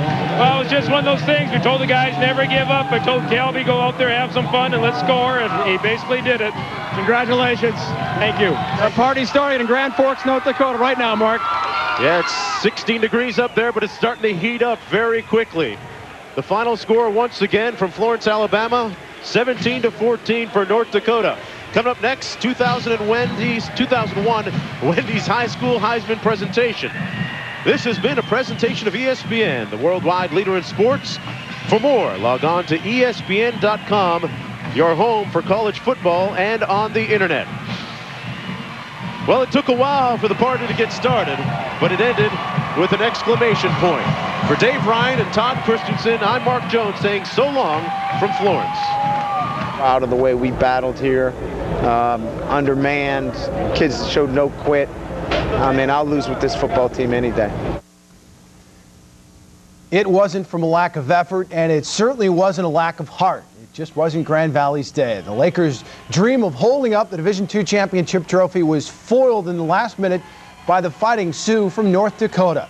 Take a look at the highlights of this ball game. What a thriller it was. Brian Kelly takes his team into Florence, Alabama to play for the national title, and they take the lead early. Ryan Brady, the option, 7-0 GVSU. Fourth quarter now. Kelby Klosterman, the North Dakota quarterback. That's a bootleg.